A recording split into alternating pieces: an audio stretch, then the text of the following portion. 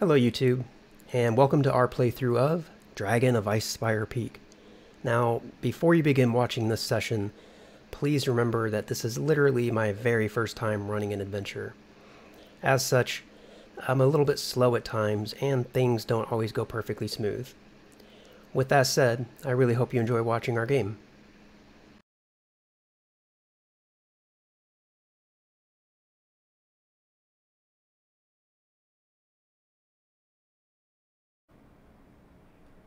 Okay, this is going to be our session 2 of Dragon of Icespire Peak.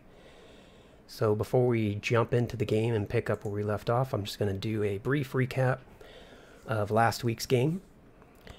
So in our adventure, Xandro and Sept are the two players, and they met up with each other for the first time just outside of Phandalin. And they rescued a girl named Donabella Fiasco, and she was kind of being woven up by a giant spider, so they saved her and she joined the party as a sidekick. From there, the trio went on to Phandalin and spent a little bit of time looking around the town and talking to some of the locals. And the group eventually called it a night and headed to the Stonehill Inn for a night's rest. While the adventurers were there, they learned about a white dragon that was flying around, terrorizing everybody in Phandalin. When they got up the next day, they went to the town master and got a job. And the job entailed them traveling about 15 miles southwest of Phandalin to warn some dwarves about the dragon. When they met up with the dwarves, they were asked to get rid of a monster that was hiding out in the temple, and that monster was preventing the dwarves from carrying on with their work. So the group successfully dispatched the threat, and then they proceeded to explore the temple. And their exploration efforts didn't turn up tons of treasure, but they didn't leave totally empty-handed. Donabella found 15 gems inside of a column that had kind of a false bottom, and Sepp found a tiny jeweled dagger on a silver chain and gave that over to Xandro. And for helping them with the monster in the temple, the dwarves gave the group a pair of sending stones. And it was getting a bit on into the afternoon at that point, so rather than travel back to Phandalin, the group decided to take up safety inside the temple and just rest there throughout the rest of the evening, spending time with the dwarves and just having a night's rest. So that is a recap of last week. So let me go ahead and bring your guys' player back over to the, that's not the right screen, but I can only scroll so far. So it's, this one is where you guys should be at. Yep. All right. Alrighty. Okay, so basically you guys went to bed, or maybe not directly went to bed because it wasn't super late, but spent the remainder of the sun, while the sun was still up in the sky, spent the remainder of that evening inside the temple, and the dwarves had locked those double doors there behind you guys so that nothing could sneak in and get you, so it was quite safe. So I'm gonna say, yeah, you got your full night's rest in, so all your spells and hit points, all that stuff should be fully regenerated by this point. And also, you guys had leveled up at the end of that adventure. Now, kind of stepping out of character here for a second, the module doesn't specifically state when you level up, but I'm just going to say that you leveled up at the basically at the completion of the temple exploration. So I'm going to say at this point it's the next day. The dwarves have already got up and opened up the temple doors, and it's fairly early in the morning. You know, I imagine dwarves are somewhat early to rise, but the sun is up. And yeah, what do you guys want to do? Well, I'm gonna get up, just sort of walk over to the door and sort of stand there, and look outside, and just sort of wait there for the others. Like probably lean up against one of the pillars or something. Concentrate, covering my eyes because the sun hurts. blasted bright ball of fusion in the sky. One other thing I'm going to mention really quick. I was going to mention this at the very beginning, but I forgot. I think it might work out better if I control the roleplay of the sidekick. Yeah, I was going to mention it actually at one Yeah. point. Yeah, Because I was like, I don't know what to do there. Yeah, as far as like combat and all that stuff, choices that she's your sidekick to do with as you want. But after last week's game and watching back through the playback, I'm like, yeah, there was a few times where I actually wanted to control roleplay aspect from her, but I'm like, well, I already turned that over. So, you know, we live and we learn. So going forward, I will probably, control roleplay for at least her. And we'll see if other sidekicks join. We'll see how that goes.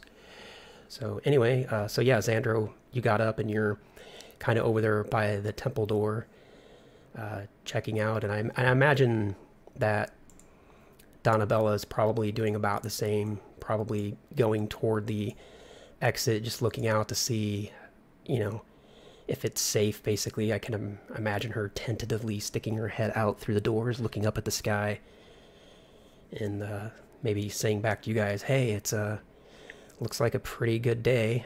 I don't see any dragons flying about. That's always a good sign, isn't it? Well, I suppose it's not our day yet. Yeah, and Set will like quickly eat a quick breakfast, and he'll look over to Xandru, and he will say, "You know, you should consider getting a hat or something. Might help with that sensitivity you have." Yeah, I thought about it, but I haven't found one that suits me, you know? Very good. So guys, I'm sure are there's we plenty gonna of- stay around here, or do you guys want to head back to Phandalin and take the note the dwarves gave us back to the town master? Well, I I'd say suppose yeah. getting paid would be pretty lovely. I like the way you think. All right, so I'm gonna say, you guys are gonna head out of the temple area. So let me move your page over.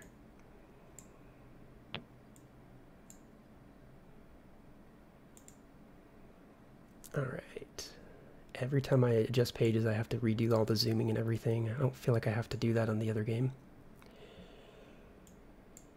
So I imagine Dazzlin is standing out here by the one of these rock piles, kind of also taking in the morning, and maybe says to you guys, "So, are you gonna hang out for a while, or are you heading back to Phandalin?" Unfortunately, we do have to head back. We do have a job to deliver.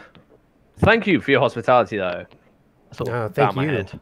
Yeah, we never would have been able to get on with our job if you guys hadn't come in and taken care of that monster for us, and you found all sorts of rooms there in that temple that we had no idea was there.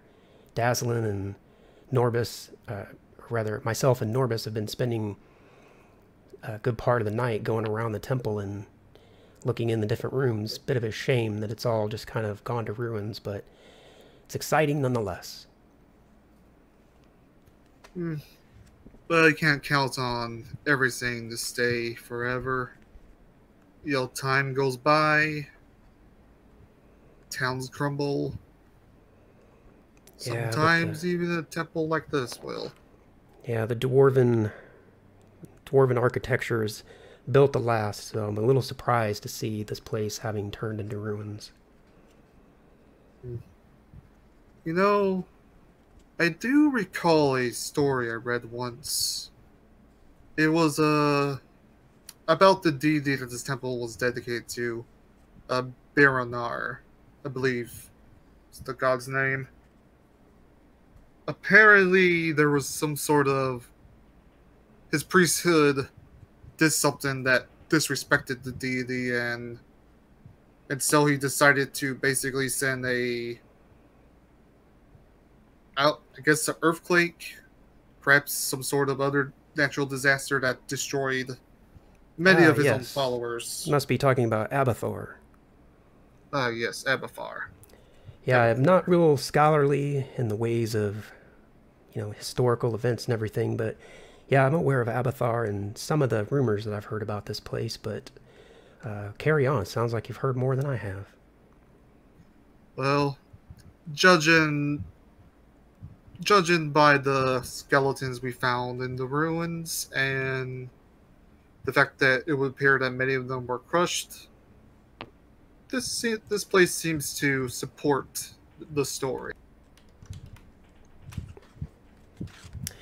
Yeah, based on what little I know, I've heard rumors about this earthquake and how some of the dwarves who were actively working at the time were crushed by whatever transpired. I still to this day don't quite know why Abathar decided to bring down the temple on top of hardworking dwarves, but the gods, they have their ways. Not always to be understood. From what I understand, this Abathar is not exactly a caring god. While you guys are saying all this, Donnabella's very actively kind of just looking up at the sky, checking things out, just making sure that there aren't any large shadows crossing across the sun or anything like that. And then Dazzlin's going to say, well, once again, I can't thank you guys enough, but Norbus and I were going to go ahead and get back inside. We got to make use of this day. There's a lot of rubble to be cleared out, and daylight's burning. And then with that, he just kind of heads back inside the temple. May fate guide your steps. Yeah, what he said. And then Donnabella just kind of takes the opportunity to walk herself forward a little bit.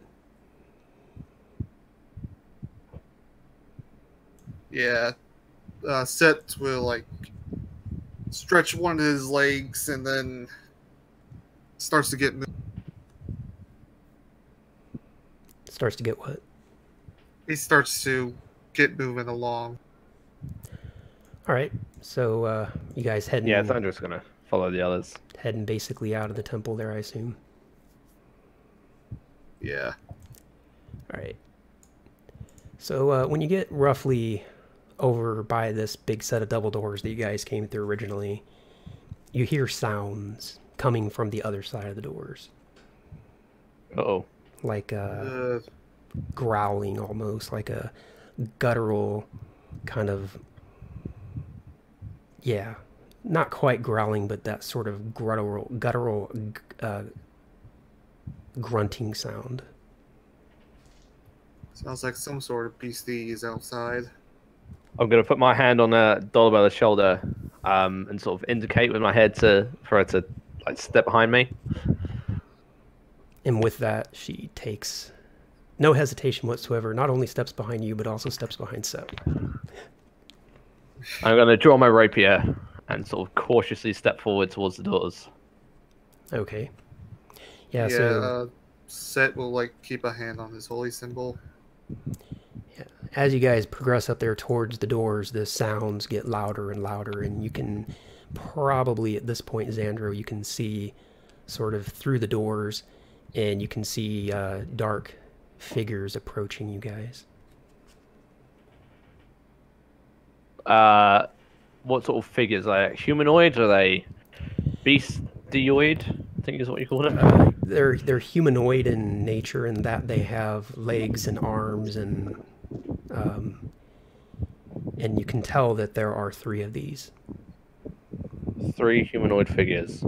Yeah, if you want to do some sort of roll, let me see, what would that be? I might be able to give you a little more information. 1 second. Something like a perception roll or an investigation, maybe. Yeah, let me take a look here. Let's see. Yeah, Set might be able to recognize, the armor or the style of clothing that the creatures are wearing. Yeah, I'd say if you guys want to roll perception, those of you that are up there close enough to the door, and it wouldn't be too difficult because it is daytime and they're not so terribly far away. And I'm still in disadvantage mode. Oh yeah. Oh yeah, because you would, I would say this probably qualifies as sunlight. Although, I mean, it is morning, so it's not like literally directly overhead. But yeah, Sep, you can tell these are orcs, and they're a bit down a ways yet, but they are approaching. Yeah. Looks like a bunch of orcs. And they're in your path. I mean, there's no way you can sneak around them because, well, I shouldn't say there's no way, but you are inside of a canyon. It's going to be difficult to scale the wall of these canyons and go out away unnoticed. You know, it looks like they're coming toward the temple. You're not, and you're probably not sure what their intentions are. Yeah, I just look at Xandro. Unless you have a way to sneak in plain sight, we're gonna have to take these beasties up ahead. We can ambush them. They seem to be heading through these doors, so We could attempt that. wait here. Wait for them to come to us. Sounds like a solid plan. Okay. And I sort of take cover behind this wall. Yeah, and I imagine Donabella hears what you guys are saying. She said my server connection was disconnected. Can you guys still hear me okay? I can hear you fine. All right, Sometimes great. the wrong phone just fucks up. Yeah, so Donabella hears what you guys are talking about, and she takes as much cover as she can get, which obviously is going to be full cover behind these huge doors.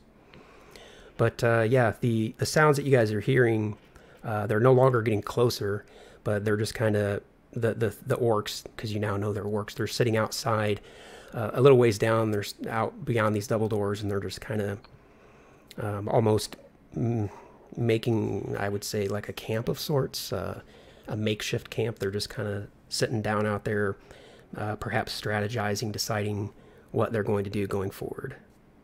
But at the moment, at least, they're not advancing on you guys. What are these bastards doing? Maybe they're just scouting the place out. Well, can they hurry up? How loud are you guys being? I'm trying to be quiet. I'm trying to be quiet, but I can imagine through frustration he's a little bit louder than he wants to be. Check one thing here. Trying to see if orcs speak common. I can't remember. Yes, they do. Okay. So, yeah, these guys, you know, you can't really tell what they're saying. They're just kind of hanging out there. But I'm gonna say. I imagine. Sorry, go ahead. I was gonna say with your conversation that you're having. Let me see, what kind of role would that be to decide if you're being quiet or not? I guess it'd be a roll on if it's like a passive perception on the orcs, sort of. Okay. And orcs end. Yeah, I doubt orcs have like high passive perception, but if it's high enough, imagine they might be able to hear us. Yeah, depending on how far away they are. Okay. Yeah, so go ahead and just roll a...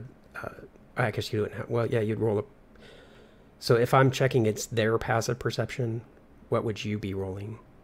We wouldn't really roll a lot. Okay. Yeah, it's basically up to you if you see their perception is high enough for them to just hear us or not. Yeah, again, yeah, you're right. It's not very high, so I'm going to go ahead and say... In fact, it's low enough that I'm going to say they're not hearing you unless you're, like, clanking your armor and not exactly screaming, but speaking at a very high volume, especially since you're on the other side of those big, thick double doors. And so far, you haven't walked to the other side to reveal yourself or anything like that. So, what is your plan? Are you going to hang out in here and wait till they come in, or...? I kind of want to observe what they do for a little longer, but Xandro isn't that patient, so if it takes too long... Set will be willing to wait for a little while, since to him, you probably can't tell from the outside, he's actually a little bit excited to see some orcs, because he never got a chance to study them up close. Okay. Yeah, and I would say, at least for now, Xandro, you're not really able to tell what they're doing, primarily just because it's morning and the even though the sun is kind of at your back at this point, the sun washing down through the canyon with your delicate drow eyes, they're just, you know, you can, all you kind of see is just, I would imagine, these dark shapes staying in one location, kind of doing something, but you don't really have any idea what. And Sept and Donabella, from your vantage point, you're on the other side of this, like, I don't know, 20-foot wall. I can't remember what it says they are, but you can't see anything. You can't even see the orcs, and you can't hear them either from where you're at. Yeah, I'll say we give them a minute. If they don't come, perhaps make a little bit of noise to try to get them to come here. I'm going to pull out my bow very slowly.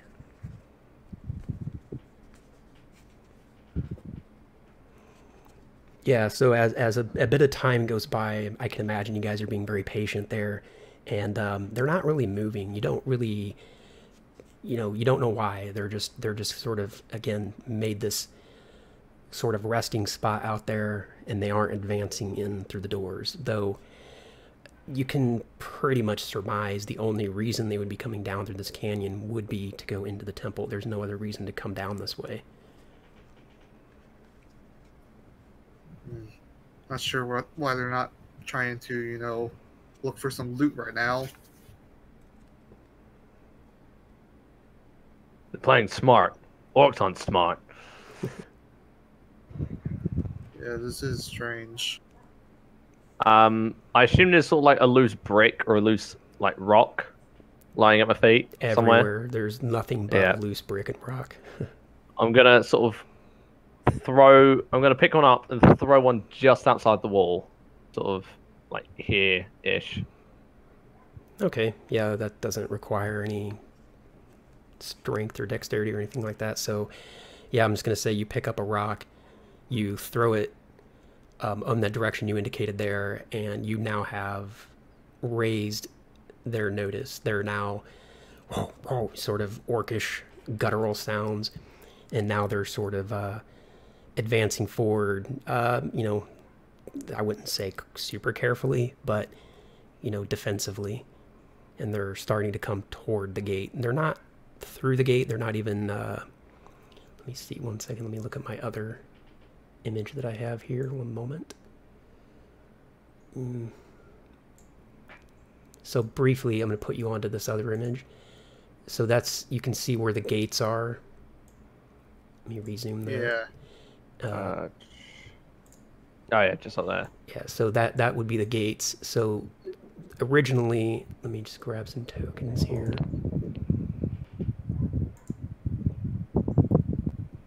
So kind of what you were seeing was, when you looked through, you saw these 3 orcs just kind of coming in about, and Sept was able to tell they were orcs, but yeah, Xandro, as you looked out, you could just see sort of these amorphous blobs of black and or dark color, dark brown, something. Couldn't really tell what they were. But once you threw the rock, I'm going to say that they advanced up to here. So they're now not super far away from you guys. Let me check that out. Yeah, 30, 40 feet, something like that. And once they moved up this far, they're just kind of pausing and looking for the source of the sound. You know, maybe thinking could have been a bird that fluttered by or whatever, but they're just kind of still. You know that, you know, if you ever walk through the woods and you hear something, you just kind of stop and you look and you try to monitor your breathing. That's kind of what they're doing right now. They're just looking around to see if they can figure out where that sound came from. This is quite strange. Orcs are not known to be this careful. These are really clever, or they're not orcs. And I would say at this point you can kind of tell maybe a little bit about what they were up to before, because the one here, let me actually indicate these guys with colors. 1 second, oops. Let's make this one Mr. Blue. Let's make this one Mr. always click the wrong thing. Green. And we'll make this one purple. So the one that was over here, you can kind of hear him / see him grinding his weapon against a basically like a whetstone or something, sharpening. And yeah, roll me perception. Alrighty. Perception, yeah. Yeah. Only 13. Boop. Yeah. So 13 as well. yeah, so you can't really determine anything based on, what you can see at the moment, but they're just sort of, you can tell from this point they're preparing, they're sharpening weapons, they're tending to their weapons. That's about all you can tell. They're going to remain quiet back there.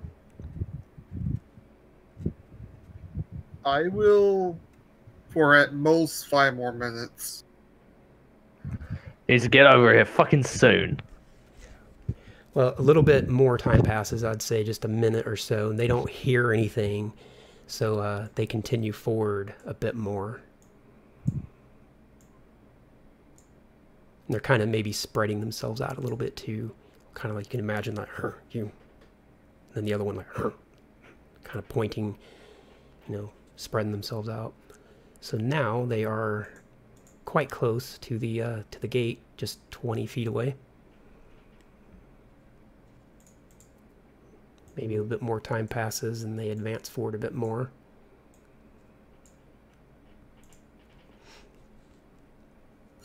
Okay,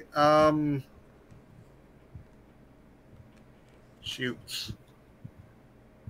Shoot! I'll draw my bow. Oh. I was... yeah, I think Sept will just, continue to wait for them to enter the gates. Okay, so yeah, Don't have a lot. few more moments go by. They're just kind of cautiously, as cautious as they can be, moving forward. And I'm going to start bringing their tokens over to this one now. I'm going to say he's about there. That one disappeared on me. Nope, there it is. And this one, let's make him the leader. And let me go ahead and color code these again.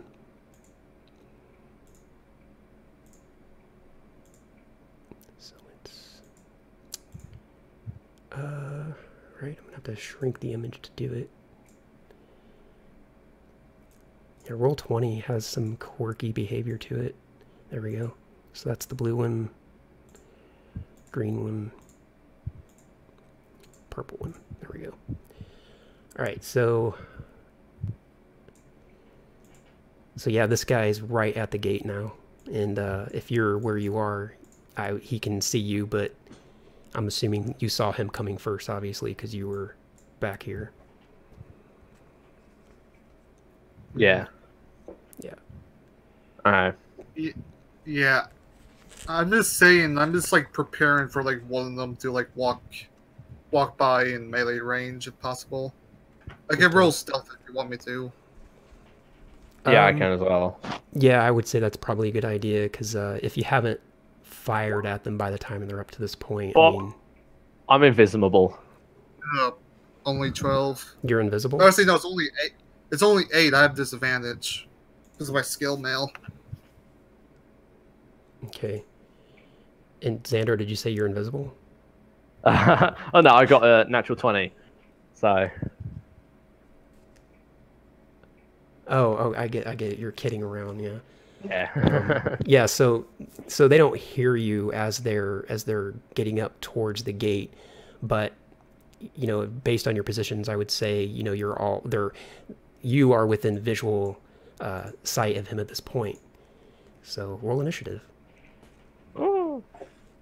Let me roll initiative for these. I'm just gonna do one initiative for all 3. Oh, oops. Let me quickly. That's fine with me. Okay, I got a 7. I just didn't click my character. Okay. So you're a 7. I am. No, I'm 6. You're 6. All right. So let's make that a 6. And if you want to roll Donnabella's initiative, Xandro, and I'll roll for the... I'll roll that. Did you get a bonus to initiative? What's that dexterity? Open up my character sheet on my phone. And I'm going to add in these guys. All right, so one initiative for all of them. Just get a +1 to her initiative. She's got a 17. All right. So she's 17, so she'll go second. All right, so the orcs come through the doors, and right when this orc gets sort of peeking his head through, he spots you, Xandro, and I'm gonna say, a second. Uh-oh. Yeah, that's not what he says. He says, food, kill. No, I don't quite know what mannerisms of orcs are, but he is going to, he's close enough to hit you, right? Just... I think he has to walk forward 1 space and then he can hit me. Yeah, I'm going to say he's not quite close enough by the time he saw you to just lash out with his weapon. So he's going to throw a javelin at you. And that's going to be... Yeah, he's pretty close. So he's going to throw that. And that's +5 to hit. So that's 17. 17 hits. 17 hits. And by the way, did you guys increase your HP from last session? Yes. Okay. Let me actually put that in my bar so you can see it. Oops, hang on, I rolled the wrong dice. My bad. Not rolling a d20 for damage. 20 damage, huh? Alright, so that is 6 damage. 6, oof. Alright. So he kind of stays there in this next... Let me see, what's this guy... So yeah, this next one just kind of comes charging through the door and moves up this way. And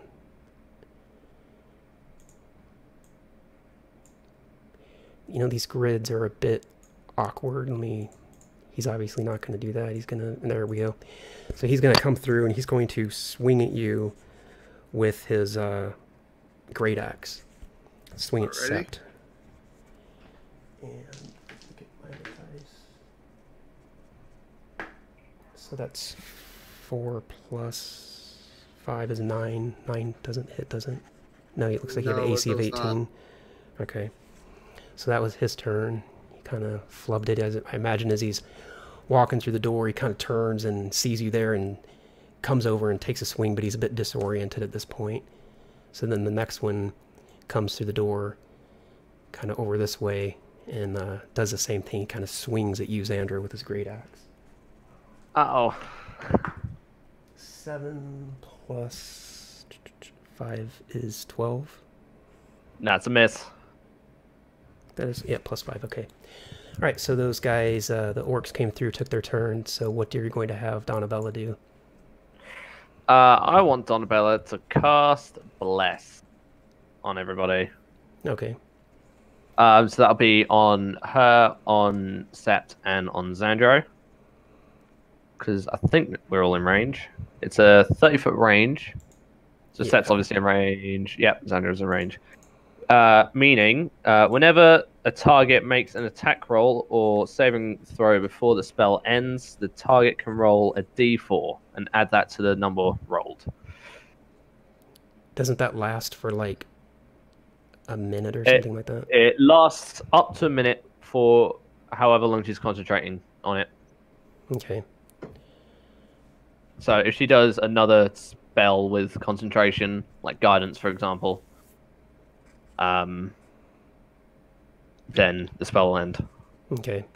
Is she gonna stay put or is she gonna move? Is she in melee range? Yes, she's in melee range. Right. So she's gonna stay put. All right, Xandro.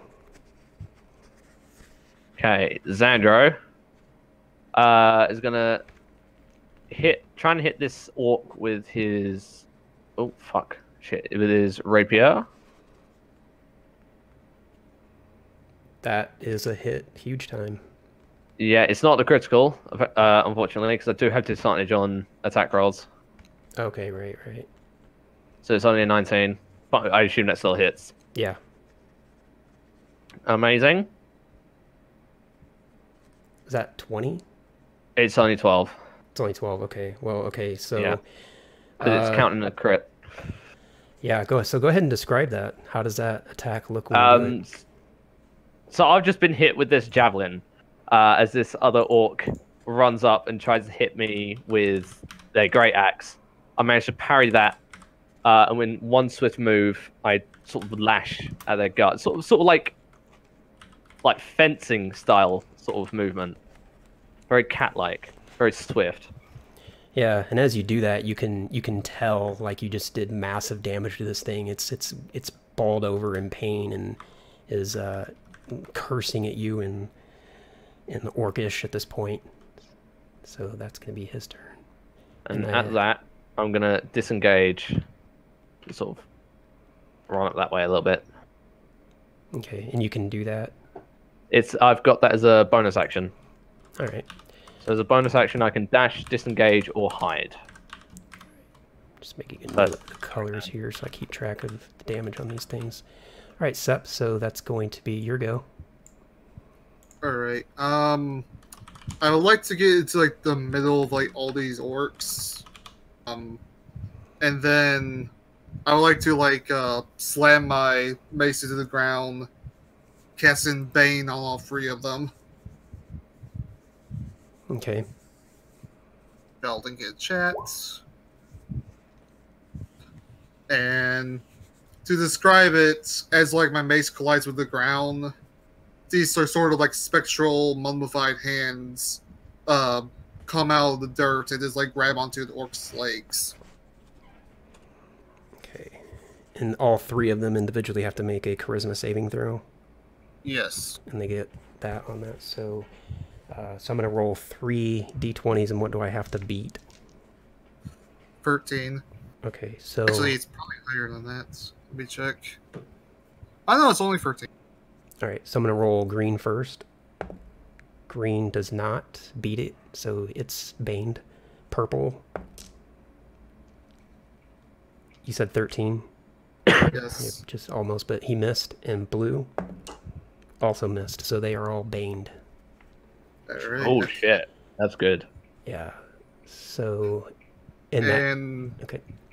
Before my turn ends, I just yell out, "Are you all ready to meet Gromps?" Gromps? Gromps. Yeah, they just curse at you in Orc. Do you speak Orc? Because I know you speak like every language. No, not unfortunately. All right. Too barbaric. So the orcs go, and so they are baned, which means they have to roll everything with disadvantage, or at least their attack roll. No, when they make attack rolls, they have to roll d4 and subtract that from the roll. Okay. It's like the opposite of bless. Right, right. Yeah, basically. All right, so Mr. Purple is going to stay put and just take a swing at you. He's going to curse out an Orcish and swing at you with this great axe. So I'm going to roll my d20 and then subtract 4. Or 1d4. Yes. Okay, so it's not going to matter because that's too low, so it's not going to hit even with the d4. It's just going to make it even worse. So he missed, and then I'm going to say that the green one steps maybe slightly this way and swings at Donabella with his great axe. Would that be attack opportunity? I don't know, because I mean he's technically, I think, still in range here. Well, I mean, and he's if staying he like in moves range. moves out melee range from me. Oh yeah, good point. So yeah, I'm gonna allow it because I goofed and didn't think of it. So I'm gonna say, you know, he's got his back turned to you. He's not paying attention to the fact that you're behind him, and he steps forward to take a swing at Donabella. And as he does, only 11. 11. Oh wait, I'm blessed. 13. Just hits. Oh, thank fuck. You stay away from Donabella. All right, so that's 6. Which would be, let me think, math. Oh yeah, that number. Okay. All right, so he kind of, as he steps forward and starts swinging at Donabella, he feels this. What did you hit him with? A mace? Yeah, just a basic mace. He feels himself getting clubbed over the back of the head, and he's like. Then he swings at Donabella and he rolls. Let me see. Nope. I'm assuming her AC is higher than 5. Her AC, it is higher than 5. Or excuse me, higher yes. than 10. Higher than 10. It's higher than 10. Yeah, because I forgot to add the +5, so. Yeah, just higher than 10. Yeah, so I imagine what he does is, so as he's, again, has his back turned to Sept and isn't quite paying attention to the battlefield, steps forward to take a swing at Donabella, feels this crack of the mace over the back of his head, and it just totally throws him off his balance, and as he swings with this great axe, he misses her just by the smallest amount. Which takes us to Mr. Blue. And I'm going to say from where he's standing, he's just going to throw his javelin at Sept. So he kind of just rears back and looses his javelin. And that is a 20. Not a natural 20, but a 20 adjusted. With the D4. Right. Minus D4, thank you.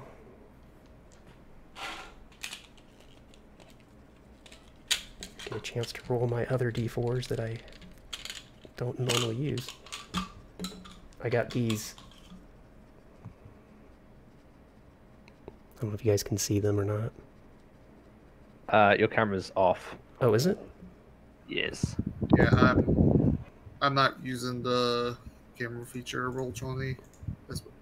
Can you see? I mean, I can see myself on my side. I don't know if you guys can see. Yeah, I can see you now. But basically, I got these because they're D4s. I like Roman numerals. Ah. Well, instead of being the triangular D4, which doesn't roll worth a dang. Yeah, fucking hell. Yeah, so first time I've ever got to use one. So that's going to be -3, so that's 15 minus 3, which is 12 plus 5 is 17, so it misses. Oh. Yep, it misses. Good thing for the Bane. All right, so sorry about that. That took a while. That's it for the orcs. Donabella is gonna. Okay. I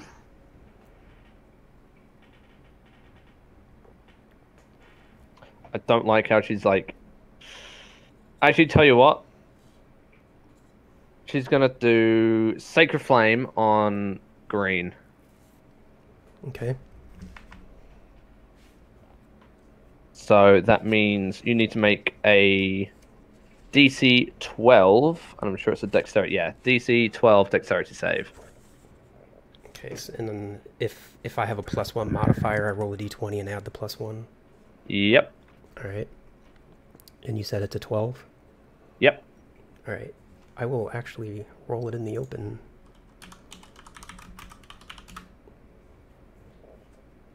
Miss. Okay, I mean, so I missed the save. he takes 7 radiant damage. 7 radiant damage. Oh my gosh. So Mr. Green, he just gets this ball of radiant fire right in his face, and it just completely messes him up. You can tell that this thing is on its last leg. It's extremely damaged, and it looks like a flick on the nose would just about take it out. All right, so she has to stay put, I assume. Well, unless you can sort of move through this area, she's sort of cornered. Yeah, you can move again because this is ruins. These things are not any higher than like a stone. It's just like you can imagine. Yeah. Okay. Yeah, but I guess if she moves, she would take an attack of opportunity. Yes. All right, so I'm assuming you're gonna leave her put. All right, so that brings. You know us... what? No, she is gonna move sort of right next to Xander, I think, just to be out of the way. Okay, so she gets an attack of opportunity. Yes, I'm hoping the Bane works to our advantage here. All right, all right, all right. I'm gonna roll out in the open again. So I'm gonna say as Mr. Green sees her sort of taking off, he's gonna swing at her with his great axe.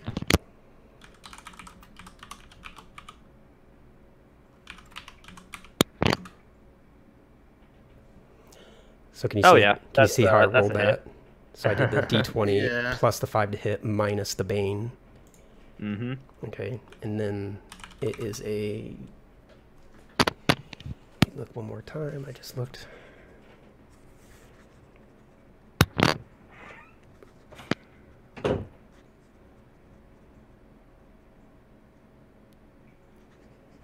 Okay.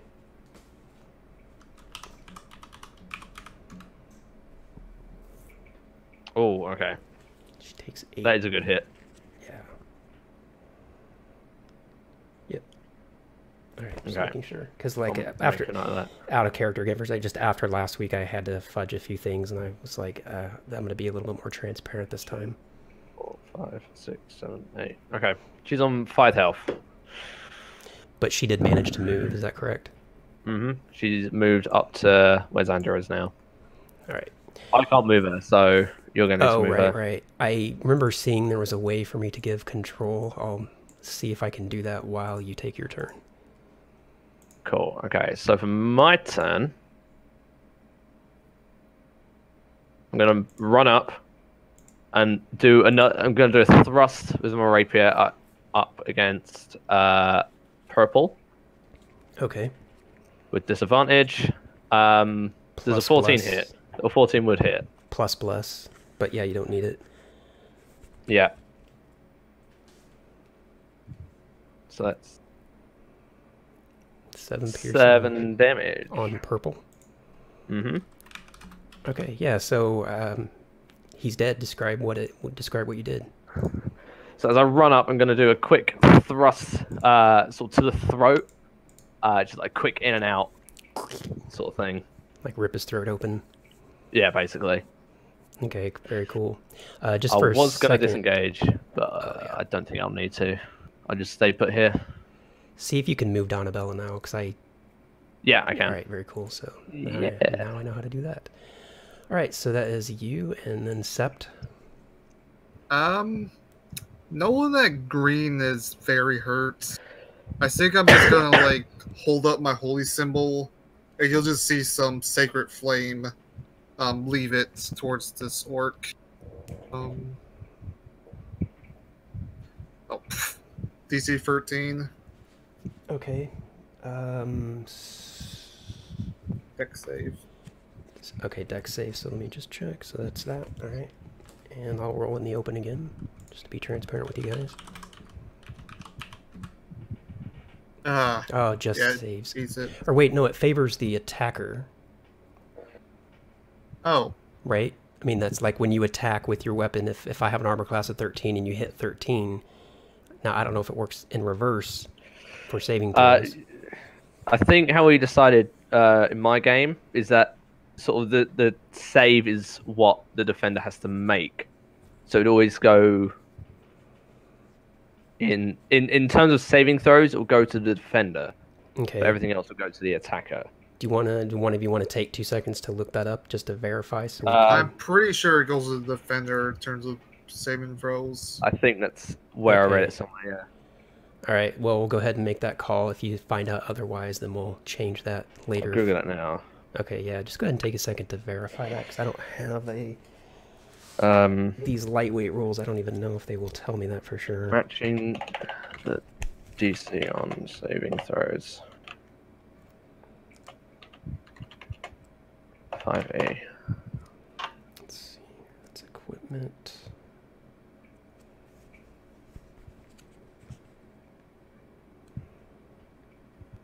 Or actually, hold on. I think with Bane, they actually has to like subtract it from the They saving do throws, have to but- take, yeah. Oh, With right. Bane, they have to subtract 1d4. So, It- Because even if pretty I much subtract guaranteed to 1, fail then. yeah, it is guaranteed to fail because I can't roll a 0. So, Yeah. let's just for fun, what would it have been? So it would have been 10. So that answers that. There we go. But yeah, if we can find out definitively on that other thing, that'll be good to know for future reference. So regardless, green you are aiming towards has failed the saving throw, so it takes how much radiant damage? This 2 radiant. Believe it or not, that's enough to take it down. Because it was amazing. It was on its last leg. Like, it literally took 2 more points to bring it down. Okay, so are you going to move or stay put? I think I'll actually get into melee range with blue. I'm kind of tired of this shit. All right. I'm sick of this shit. Question, as you step into melee range, does he get an attack of opportunity? No. No. Okay, all right. It's only when you step out. Step out. All right, I'll try to keep that in mind. So yeah, Sept, you just incinerated his friend, and I don't know, he probably can't see it, but he can hear the orcish cries, has a decent idea what's going on, and it's his turn. And since you're like all up in his face, he's just going to swing at you with his great axe. And that's going to be plus that, and then minus Bane, right? Yep. All right. So he rolled a 4, all told, which is obviously going to be a miss. So he's all disoriented, standing there in the doorway. He swings with his great axe, misses completely, and just hits the side of the door. And that's it for him. I told you you're going to meet Gromch.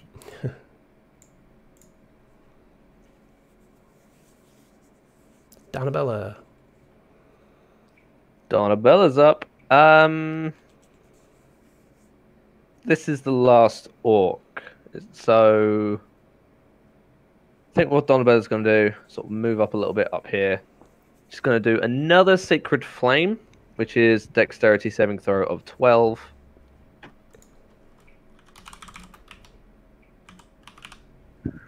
So I got to roll a d20 and then subtract 1d4 because it's a saving throw? Yes. Okay. And let me see, do I add anything to it? Just No. a Dexterity modifier. Okay, so that's going to be that. 14. That is, yeah, they do succeed. Okay. Yeah, so I imagine the orc just kind of manages to see her off in the distance, and right as that thing's coming towards him, he just moves at the very last second and just goes whizzing by his head. Xandro. Okay. Do I have good line of sight on this orc, or is Set sort of blocking him? I think you have good line of sight. Maybe not ideal, but this orc is down and out of the way. And, you know, since Sept is friendly, you know, I'm saying you guys are working together basically. And, you know, he kind of knows what you're up to back there. And, yeah, he can duck out of the way at the very last second. That's how I'm going to call it. I'm going to draw my bow and sort of aim it. Take very steady aim, even though I can't see shit. I'm just going to shout, duck, as I release the arrow. Sept obliges. Short bow. Does an 18 hit? Yeah, and I think you also get the 1d4 advantage. You don't need it, but, right, you would still I don't need religion. Yeah, you also get the sneak attack. Yeah. I do get a sneak attack. Melee range. Let me just add that 1d6. That's 7 damage. Right. So yeah, you're shooting an arrow. Is that right? Mm-hmm. Yeah. So Let me actually mark that off.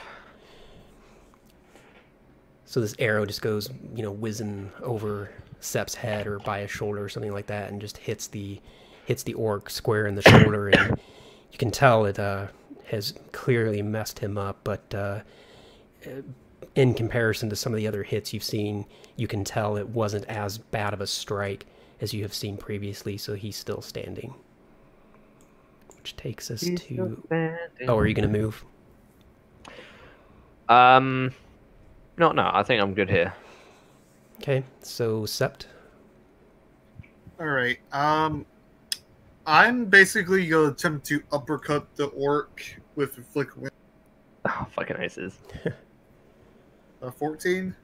14, and do you get any pluses, and do I get any minuses? Well, I can add my The bless. Yeah, go ahead and add it. Oh, 18. 18, so yeah. This is like a regular attack. Yeah, so as you call on your inflict wounds, I imagine you just grab him by the throat or something like that. Yeah, and I deal... See how much overkill I can get. Are your nuts being slow?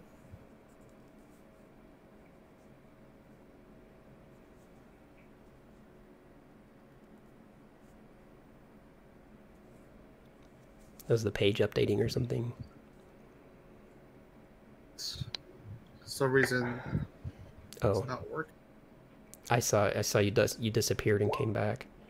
Oh, 19 necrotic. 19 necrotic. Holy shit. Yeah, he is. fucking He just turns into like a pile of melted flesh right before your eyes, just and is just completely gone. Yeah. Yeah, I just look at the now almost skeletal body, and I just say, go with Gromch. All right, so that takes care of that encounter with those orcs. I'm gonna shout over to Sept. All right, you need to teach me how to do that. Are you ready to That pledge is your life? amazing. Are you ready to pledge your life to the old gods? All right, maybe I won't go that far, but Gods of Mulan? I might go somewhere. Can we meet halfway in the middle? Sorry. It took me years for Thoth to speak with me. It's might be a little longer for you. Oh. All right, well, at least teach her how to do it and sort of like indicate over to Donabella. She seems a spiritually connected lass. I'm sure it won't take her that. Spiritually connected. She burned one of the orcs' face. She's good. Oh, yes.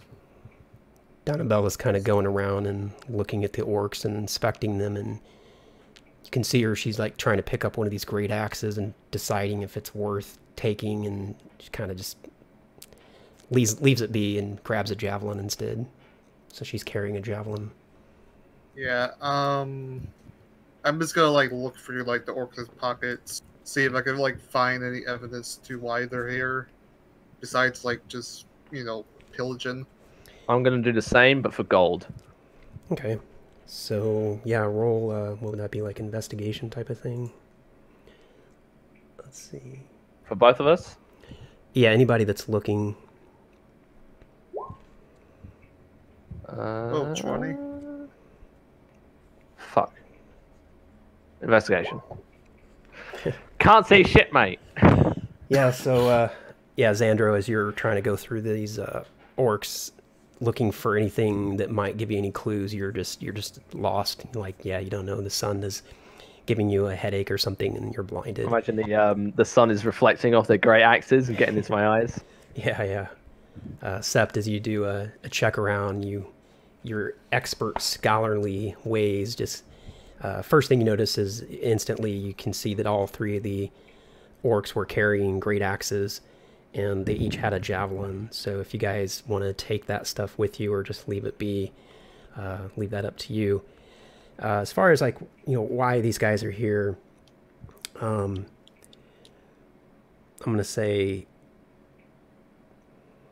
you get the idea that they were driven out of wherever they come from by the dragon, the white dragon that's been flying around that you guys already know about. You get the impression that just based on the things that they're carrying with them and the fact that they're coming here at all, just kind of tells you that they're seeking some sort of hiding ground from the dragon, and that's about all you can tell. Yeah, I just say it looks like they were perhaps hiding from the the dragon. Yeah, and I would even say with your investigation, you're extremely confident that that's what they were up to. Yeah, I don't see any other reason why why why a trio of orcs will come to a well abandoned temple. Nah, you never know these days. Yeah, so Donabella just kind of gets behind you guys and is just going to follow you whatever you do. Yeah, well, Set has like zero interest in like the weapons of the orcs, so he just begins to walk back to town. Yeah, I assume Xander doesn't find anything sort of worth anything, so he's just gonna follow along.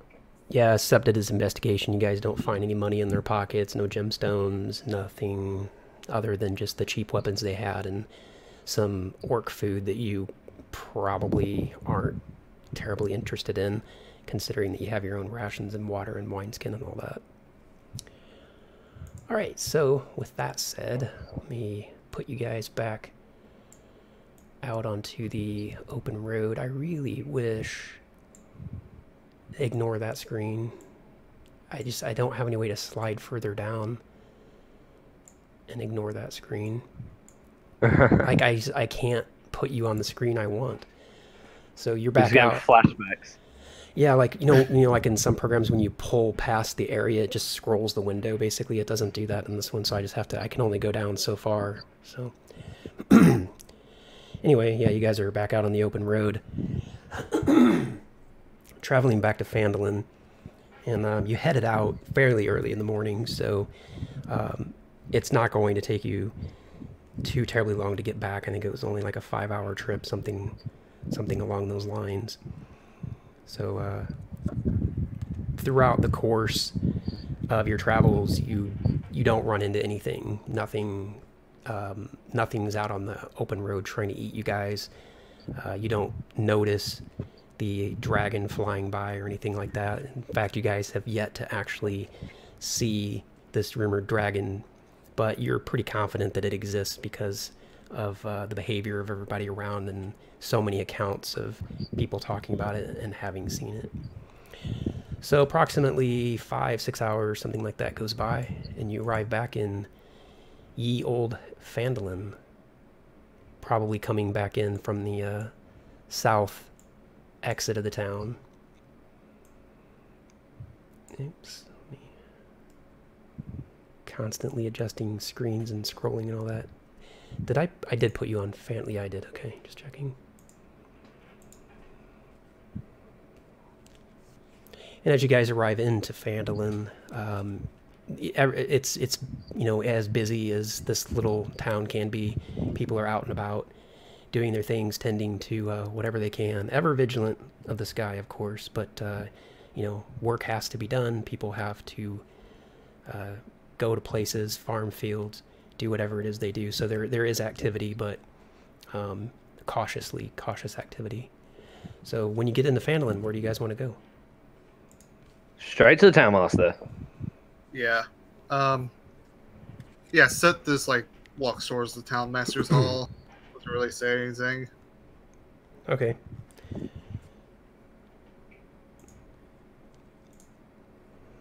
As we get there, I'm gonna eagerly knock on his door. So yeah, you guys knock on the door, and again you hear that scuffling about inside, and a little bit of time passes, and you hear trepid footsteps coming towards the door, and you hear, "If you're a dragon, know that I'm far too thin and bony to make a good meal." And then he just pauses. Like last time, we're not dragons. That's exactly what a dragon would say. Yes, we are not dragons, I say in Draconic. Oh. That sounds like a dragon to me, he says. All right. Oh, all right. no. I just know the language. Only a dragon would know the language of a dragon. He starts to walk away. He's got you. No, wait. What? We've got the job done. The dwarves. Yeah, Set just like whispers under his breath, "Fucking idiots."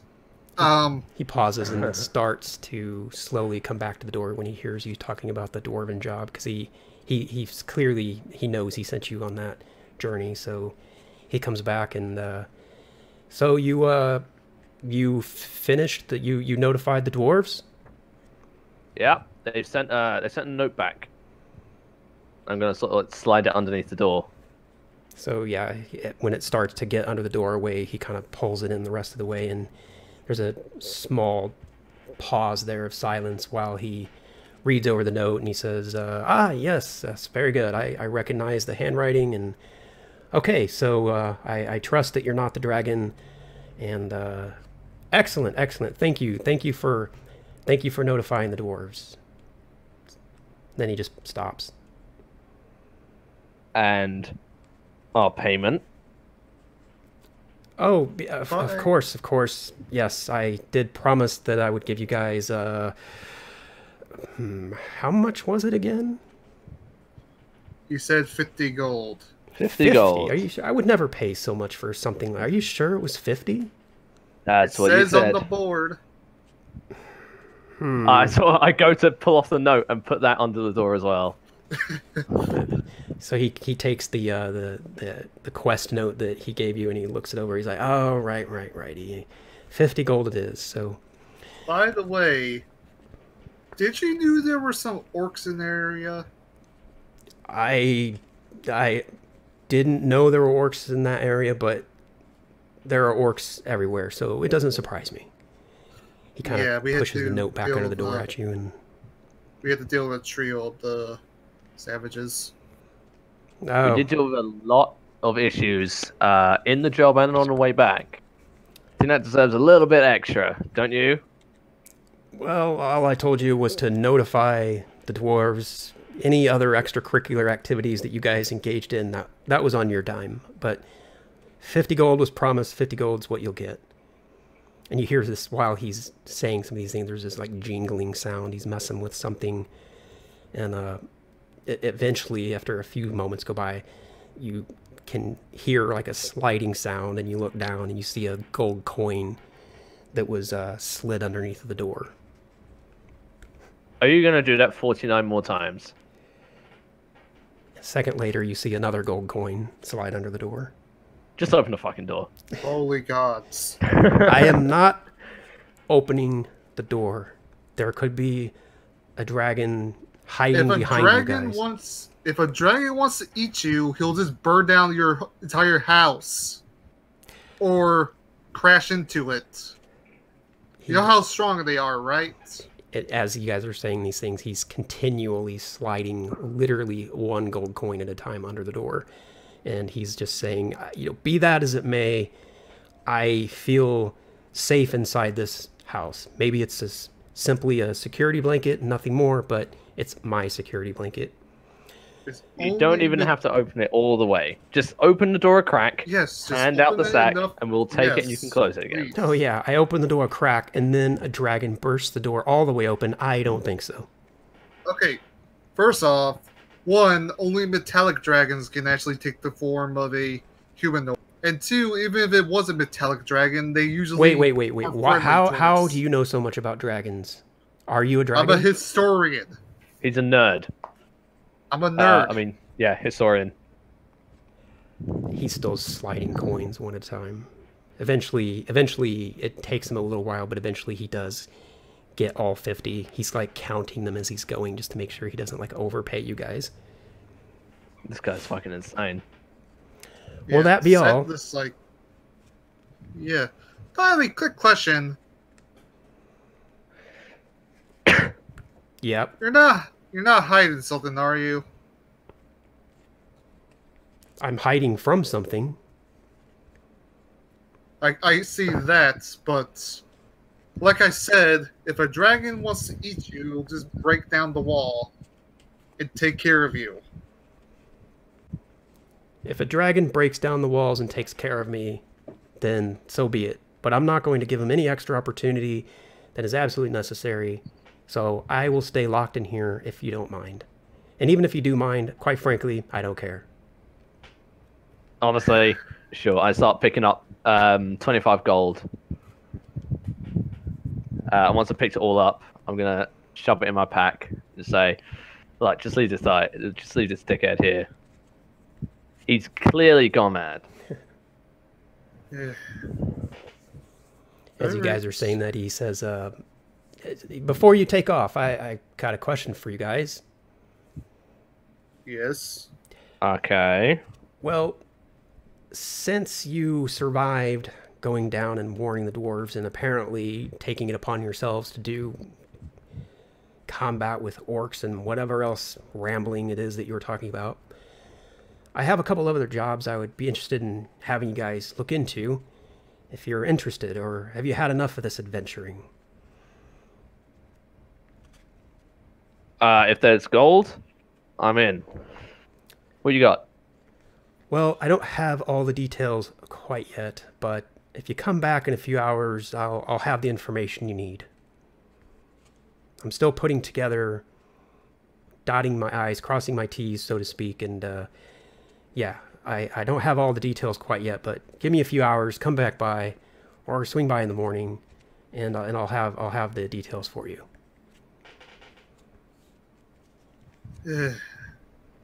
All right, then. Well, I would like to get something to eat first, anyways. Yeah, gives us a good chance to get some mail down us. Yeah, go have something to eat and, you know, replenish any supplies you need, because you're going to be heading out again if you decide to take this job. And so, yeah, just come back by later and I'll have everything you need. By the way, we know about the other two starting quests, right? Not yet. Okay. There are two others, huh? Yeah, the way I'm running it, you haven't right. been. Well, let me rephrase that. Okay. Let me rephrase. Actually, you've been told that there are other jobs available, but no details have been provided. But when you guys came and saw the town master last time, he did say, yeah, I have a couple of other jobs, but I really want you to go down and warn the dwarves first. So you already know that he had something else. You don't necessarily know that what he's talking about now is the same thing, but yeah. Okay, got you. All right. Sept is going to take his share of the payments and Off the floor. Yeah. Still very annoyed by this town master's ridiculous choice of delivery, and he's just gonna head over to the inn. I'm gonna follow you, and as I sort of, as I sort of take the path, sort of shout over to Donabella and say, "Your meal's on me. You did a good job." Oh, thank you. I'm touched. I just realized we're not actually paying her despite her helping. I pay her in food and alcohol. Yeah. Sept What more do you need? Has no problem not paying her unless she brings it up. Out of character, honestly, yeah. Sidekicks think meat shields and damage dealers or something. You know? Oh, but I like Donabella. I do want to pay her, but 50 is hard to divide by 3. Yeah. So, fuck it. Yes.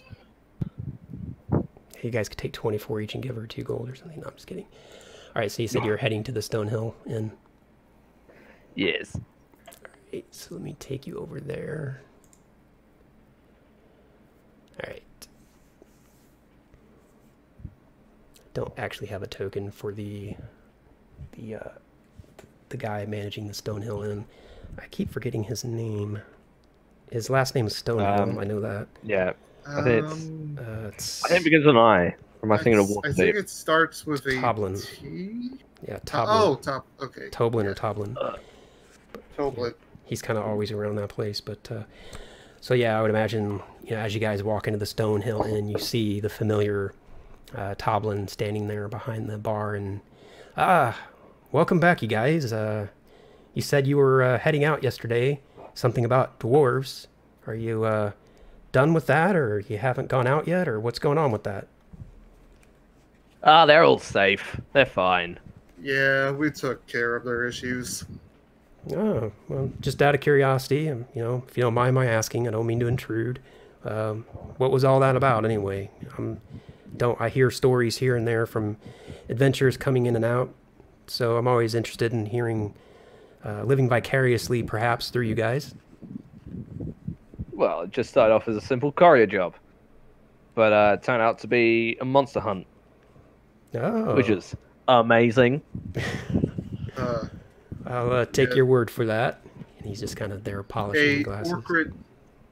orchid jelly took up residence in the ruined temple that the dwarves were excavating. An orchid jelly? What on earth is that? It's like a jelly, right? But when you hit it with like something sharp, I think it splits into two. So you're being attacked by the stuff that my patrons put onto their bread? Think of it like a giant banana slug. Weird. Yeah.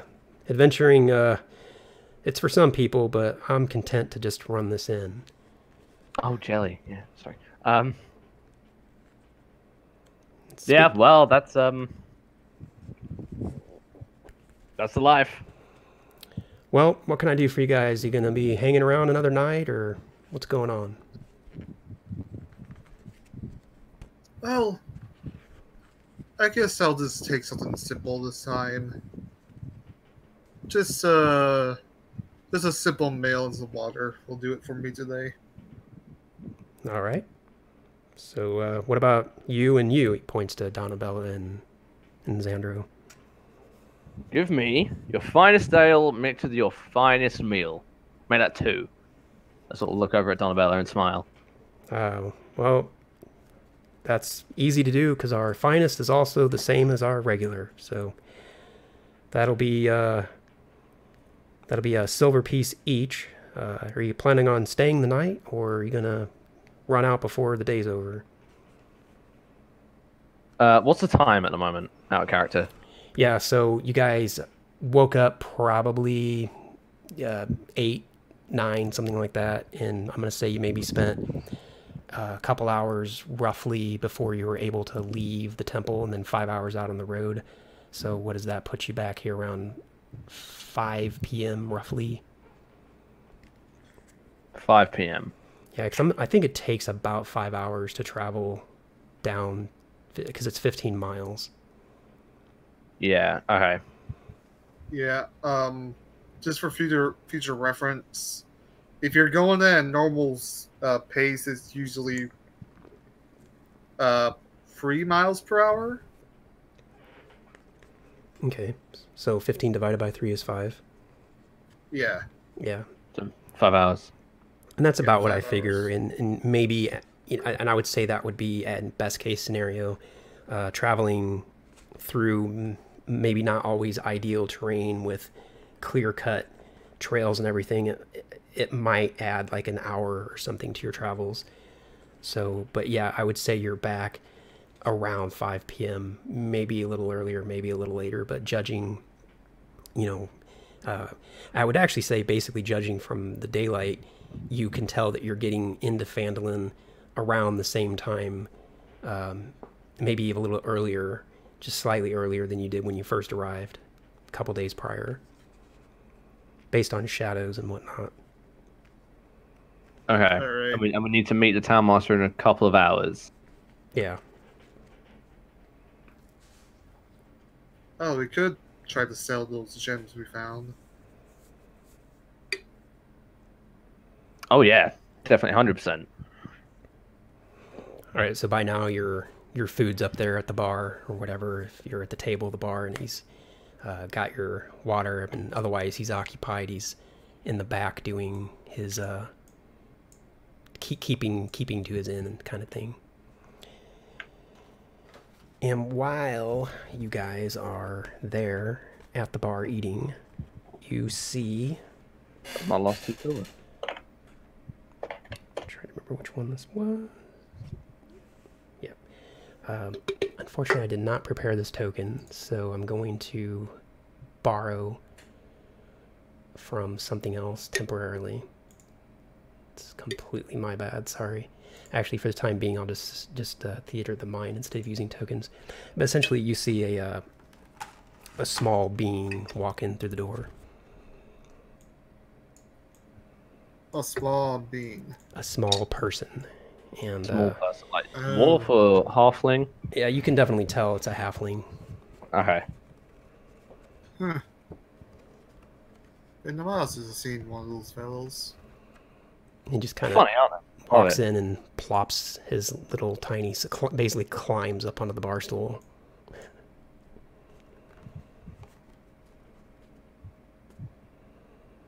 Does he like sit next to me or Xandro? Well, I'm not exactly sure where you guys are sitting if you're like down this way. Oh, I'm probably like right here. Yeah, he does the polite thing and kind of sits, one seat away, but he's, he's a halfling. He's a happy little guy. As he pulls up the seat there. Yeah, go ahead. Yeah, I just try to mind my own business and just enjoy my meal. I'm gonna look over him occasionally, but not to like stare at him too long to make it awkward, but just give just quick peeks to see what he's like. Yeah, so he seems just congenial, friendly enough. Perhaps a bit doofusy looking, but still nice enough of a being. But eventually, he grows a bit tired of waiting for you guys to say something, and he sort of looks over and says, "Hey, how's it going? How are you guys?" I look back at him and I say, in Halfling, "Oh, I'm doing pretty alright. How about yourself?" Oh, you speak halfling, do you? I speak much more than that. Oh, very interesting. How did you learn speaking halfling? I don't meet a whole lot of humans that can speak my language. Read about it. So you just learned it by books? Well, back when I was in my early 20s, my job was to, teach history and knowledge and all that. So I figured the more languages I knew, the better. Do your friends here, he kind of points to the other two because he can see you guys all sitting together, do they speak halfling? Oh, no. They just speak Common, Elvish, and I look towards Andrew. Undercommon. So with that, I sort of give you this like really confused look. I assume you're still speaking halfling. Yeah. So I'm just like, what are you on? Yeah, as long as he speaks Halfling, I'm just going to speak Halfling. Yeah, I was going to say, and with that, with you telling him that they don't speak halfling, he changes over to common, just sort of the polite thing to do so that he's not speaking gibberish, basically. And so speaking in common at this point, he says, yeah, I just came into Phandalin and heard about this dragon that's terrorizing the town and looking for a bit of treasure and hunting, and just came back from the town master. He kind of, as he says it, he's like, that guy is weird. He says, I'm trying to get on to this. You're telling me? Yeah. Oh, gods. Kind of laughs. He's like, yeah, he wouldn't even open the door and talk to me man to man. Yeah, you should see him when he's trying to pay a hard-working adventurer for their job. 50 gold under the door crack, one by one. Yeah. And as you say that, he slides over to the chair next to you guys. So he's sitting right next to you guys now, and he says, adventurers, huh? Well, of sorts, I suppose. You could say that. Yeah, well, that's exactly why I'm here. And like I said, I just got back from seeing the town master. I was trying to find out about one of these jobs that I keep hearing about. That's why I came all the way to Phandalin. And yeah, a guy tells me I have to come back later. So I don't know. Have you been by? How did you get your job? Well, he came by yesterday and he had one ready. But he told us the exact same thing as you. Come by a couple of hours later. So that's what we're doing. I'm gonna take a sip of my ale. Okay, well, what kind of work is it? What kind of work does this town master guy provide? Is it Is it difficult? You guys, see, you guys are a group of 3. I'm only 1. Think I can manage this stuff on my own? Well, pretty much only courier work so far. We did have to fight some beasties, though.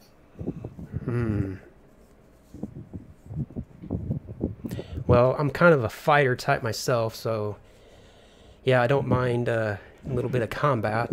I do worry, though, that you know, I haven't come here with my, I haven't come here with anybody.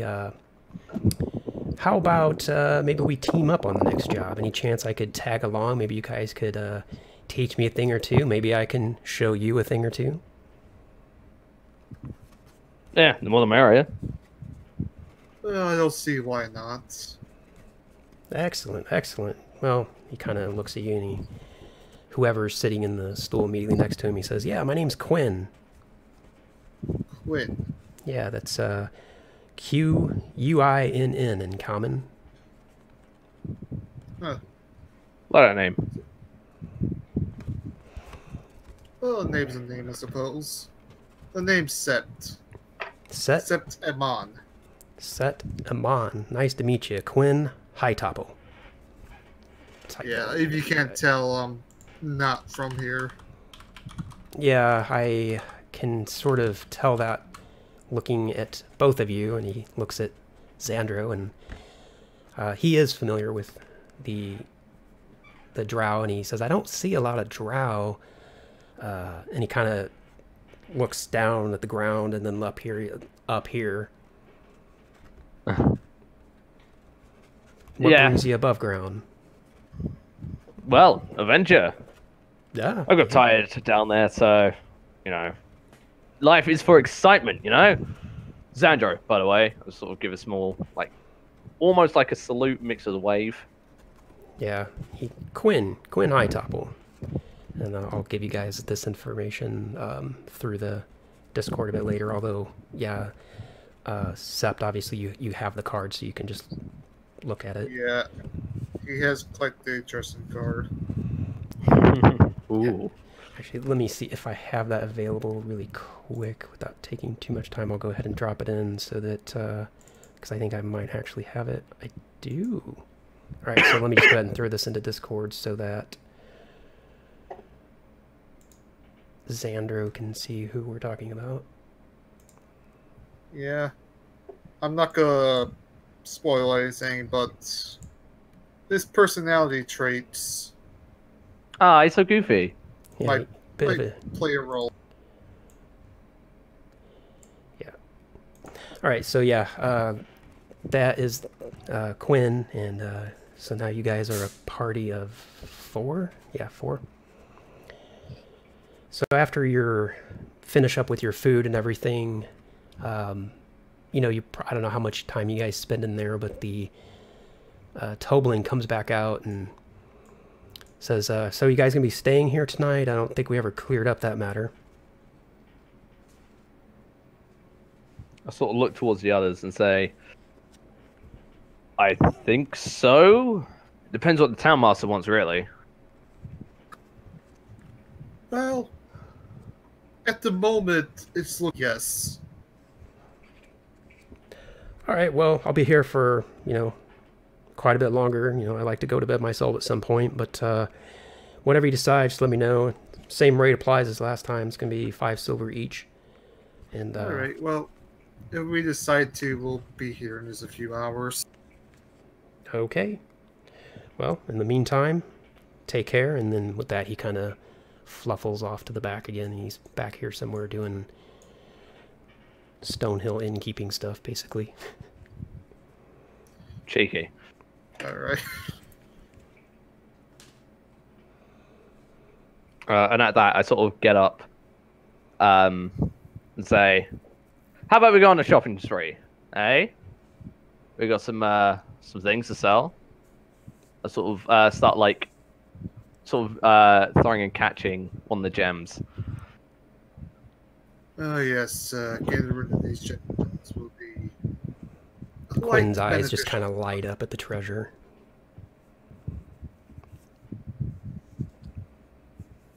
So you guys are heading out of Stonehill Inn? Yes. Yep. I'm sort of gonna quickly mention to Quinn, sort of a quick question.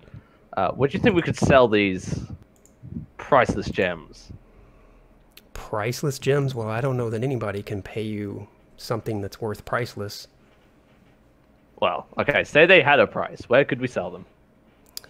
Well, new here, but stopped by this place, Barth and something or another earlier, and picked up a bit of rope. So I imagine, that guy seems like he is into buying and selling. Might want to head up that way. Worth a try. I'm gonna head up towards that way. Yeah, Okay. you can always bet on the general goods store. Or provision store, I suppose, in this case.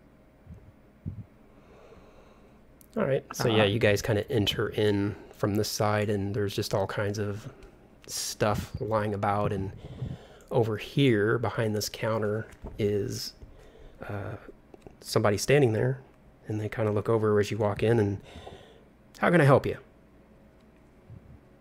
Yes, we'd like to do some good old-fashioned trade.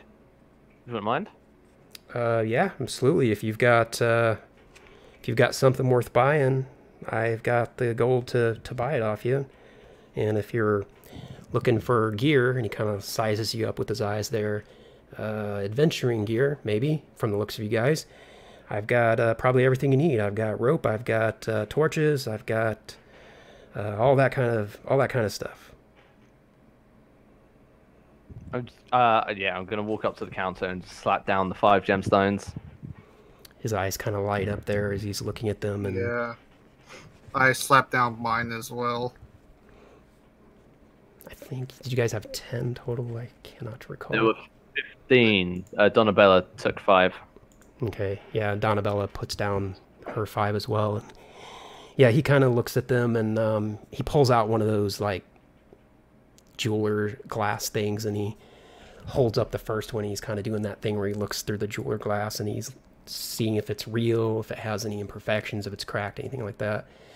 And he kind of goes through them one by one. He takes his time doing it. He's not super fast about it because he's wanting to make sure that these are genuine and that it's not just like one good one and a bunch of fake ones. By the time he finally gets through all 15, he's like, well, I gotta say, these are remarkable. These are quite remarkable. Where'd you guys find these? Oh, that's actually a funny story.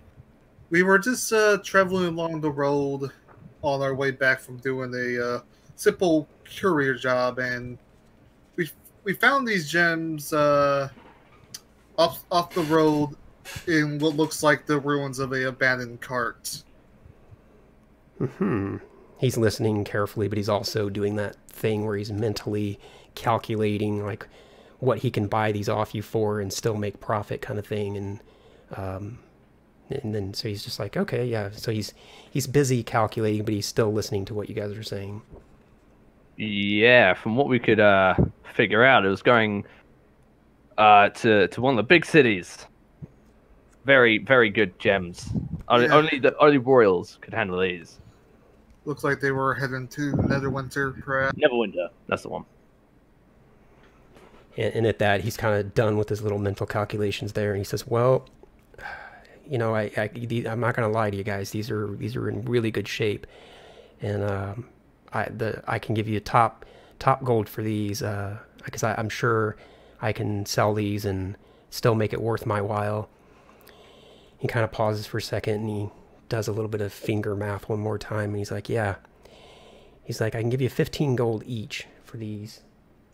And that's the best I can do. He's like, "I'm not into haggling and underbidding you and then coming back with a higher offer. 15 each. Take it or leave it." 15 per person or 15 per stone? 15 per stone. All right, that's fine by me. Yeah, except, by the way, would it be possible for me to do like a insight or some sort of check to see real quickly if Seth actually thinks the stones are worth that much, or if they're worth way more than that? Yeah, absolutely. Oh, baby. Actually, Um, 1 second. 10 each. My bad. So forget the 15 I said. I'm Oh very shit. sorry for that. Pretend that he said 10. yeah. Yeah. I guess I'll just roll insight. 17. 17. Yeah, that's quite high. And you were basically checking to see if he's being genuine or if he's trying to screw you guys over, basically. Yeah, because Seth knows that obviously he's not going to sell it for its full price. He's not going to buy it off us for its full price, but he understands it. Yeah, and you can tell he's being very genuine when he said that he was giving you top dollar while still allowing himself some room to offload them a little bit more. You can tell he's being very fair with you guys. He might be able to get a couple more gold each or something, but for his trouble, you feel like it's worth that. I mean, you know you could probably go sell them somewhere else for a little bit more, but that would be your time in trouble, and is it worth it to you? All right. Seth just cracks his neck a little bit. All right. That seems fair to me. All right, sounds good. Be right back with you boys. Let me just go in back and get your money, and meanwhile look around. And he leaves your stones there on the table, and then he heads back through this door, and he's just back here. You can hear some clunking about and whatnot. And a few minutes pass, and he comes back out. He's got this bag that's got the money in it, presumably, and he kind of dumps it out there on the table. And once all the gold coins are out, he puts the gems back in very carefully. He's kind of individually wrapping them as he goes. He's got these little cloth things that he's wrapping them up and putting them into the bigger bag, and he's doing that one at a time, giving you guys plenty of opportunity to count out your money and making sure that you have your 150 gold pieces. So it's another 75 each. Yeah. 75 each. I thought we were going to give like 50 to Donatella. It's up to you guys how you want to do that. I guess you can give it to her and then... Yeah, I mean, she had 5 of the gemstones, so it's easy to divide by 3. So yeah. She gets 50. I get 50. Well, I'm going to give her half of my share, at least. Well, yeah, I'll take 50. And while all this is going on, Quinn is like just like gold fever sort of eyes, like lusting practically. You can almost like taste the greed in a sense coming off of him, but it's not quite greed. It's more like excitement, and like, you know, he's kind of almost doing this thing with his hands where he's like, boy, I can't wait to get into this adventuring life, you know. Oh, one more thing. I'll sort of raise my finger over at Parthen. I assume it's Parthen anyway. And I say, how much for this? I sort of hold up the jeweled dagger necklace and sort of swing it in front of his face. Yeah, he looks at that. He's very, you know, taken back by it again, and he starts inspecting it with his jeweler's eyeglass. And as he's kind of flipping it about in his hands and turning it over, he starts noticing the inscription that's on it, and he's like, oh, fascinating, and he's trying to figure out what it means.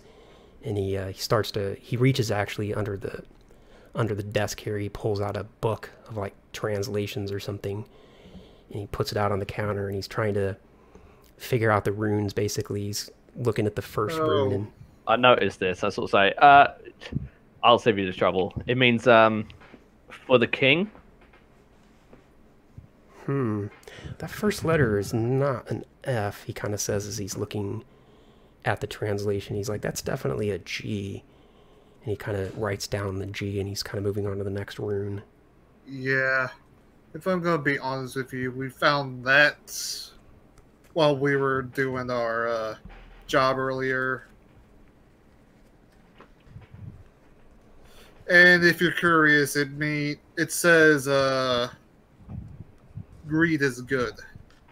Ah, greed is good. He kind of, as you say that, he stops writing and he starts kind of quickly looking at the rune translations just well enough to kind of see that the next one lines up with the R and the E, and he kind of just takes your word for it at that point, doesn't bother going through, and he's like, fascinating, fascinating, and he picks it up and he's holding it in one hand. He's still looking through his jeweler's glass there at the dagger and the silver, and he's like, boy, this is quite a find. Did you find this with the gemstones? No, it was in a temple. Yeah, Old ruined temple.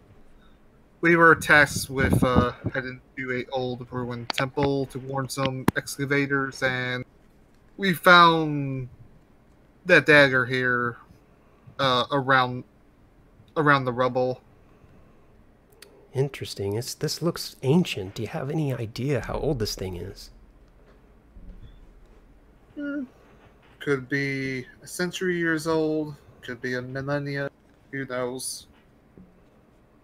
Okay. Well, I would definitely like to take this. I know some places that would again they'd pay dearly for such a find.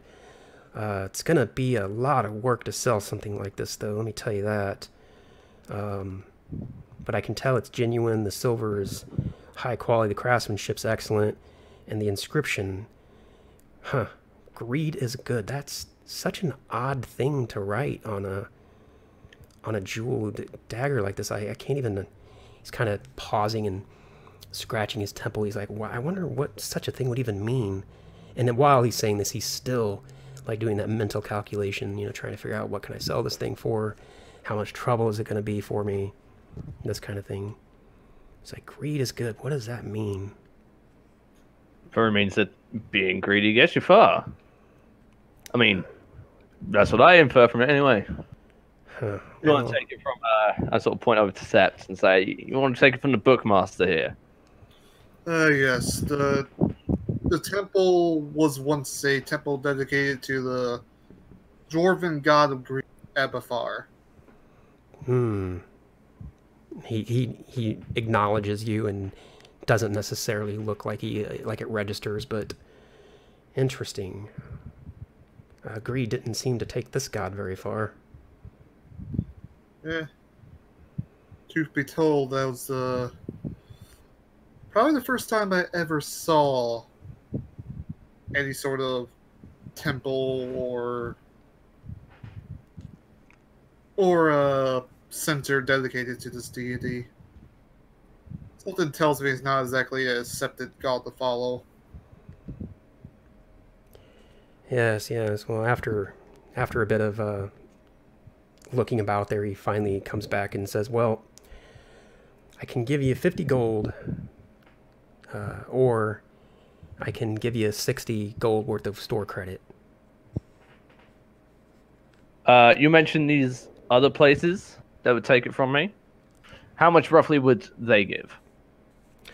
Well, I mean, I wouldn't be a businessman if I gave away my contacts and, my price list or anything, but, just no, I mean, as a gentleman, I'm giving you my word that I'm giving you as much as I can afford to give you, because, again, I have to go through some effort and some travel and some expense to unload this and recover my cost and make it worth my while. So obviously I can get more than 50 gold for it.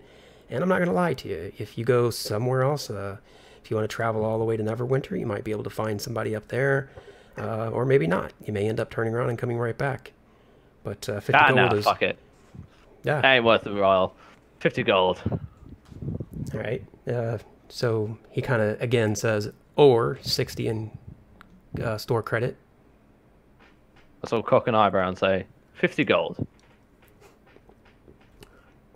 At that, he sets the dagger down on the table here, takes the bag of gemstones to the back again.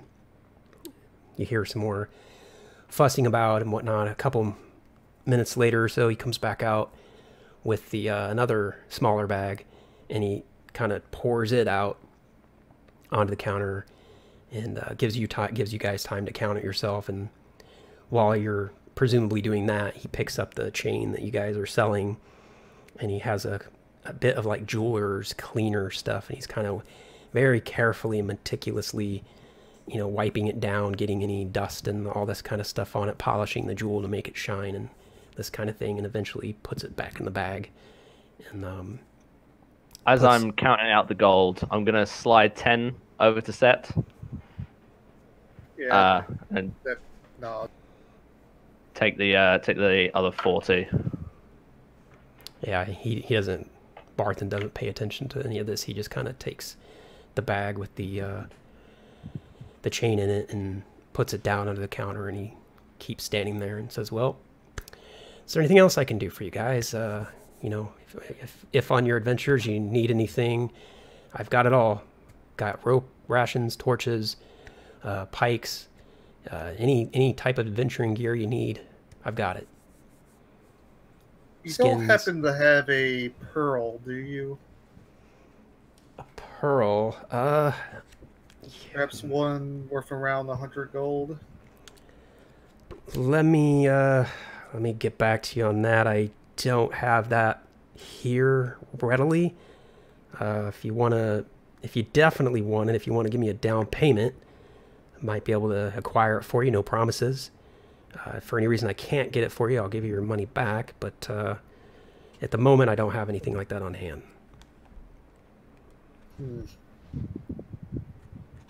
Well, I'm sure I'll be able to find the pearl somewhere else. Okay. What do you need a pearl for? Just out of curiosity. I'll keep my eye out for you in the meantime.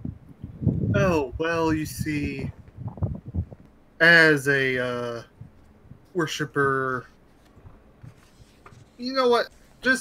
I have a certain ability that allows me to discover the magical property of artifacts and other magical items. Ah, magical trinket. Say no more. I understand. So you need a high quality pearl with good polish and all these types of things. Oh yes, it will allow me to stare into it like a mystic might stare into a crystal ball. Interesting. Okay. Yeah, well, if you don't find one, and if I find one before you, I'll try to get word out to you if you're around town. But in the meantime, I've got everything else. If you guys need torches, rations, and he goes into his whole sales pitch again. Have you got arrows? Well, weapons and armory are not really what I do here. I'm more into just the gear. But I wish I could keep your business. But down the road a ways, we have a woman named Lenine who runs the. One second. The Lion Shield Coster. And yeah, she carries all kinds of weapons and armory and ammunition for quivers and these kinds of things. So go down there, and if you do, be sure to tell her that I sent you. I sort of give a short nod, and I sort of look back over at all those shells, seeing if there's anything else that I'd sort of want.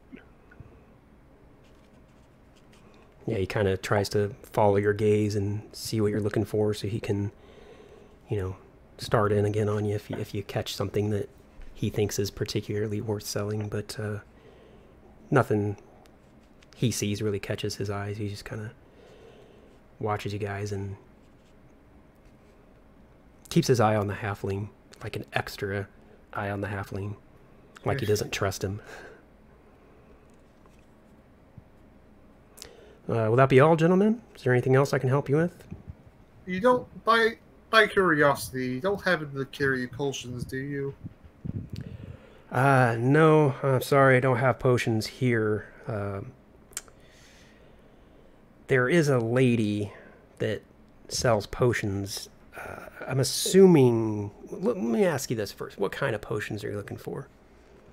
Well, just ones to help with any wounds when I don't have the magical means to sew them up.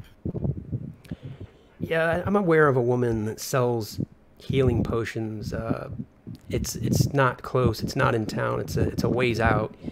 If you want to go through the trouble of going all the way to see her, her name's Adabra Gwyn.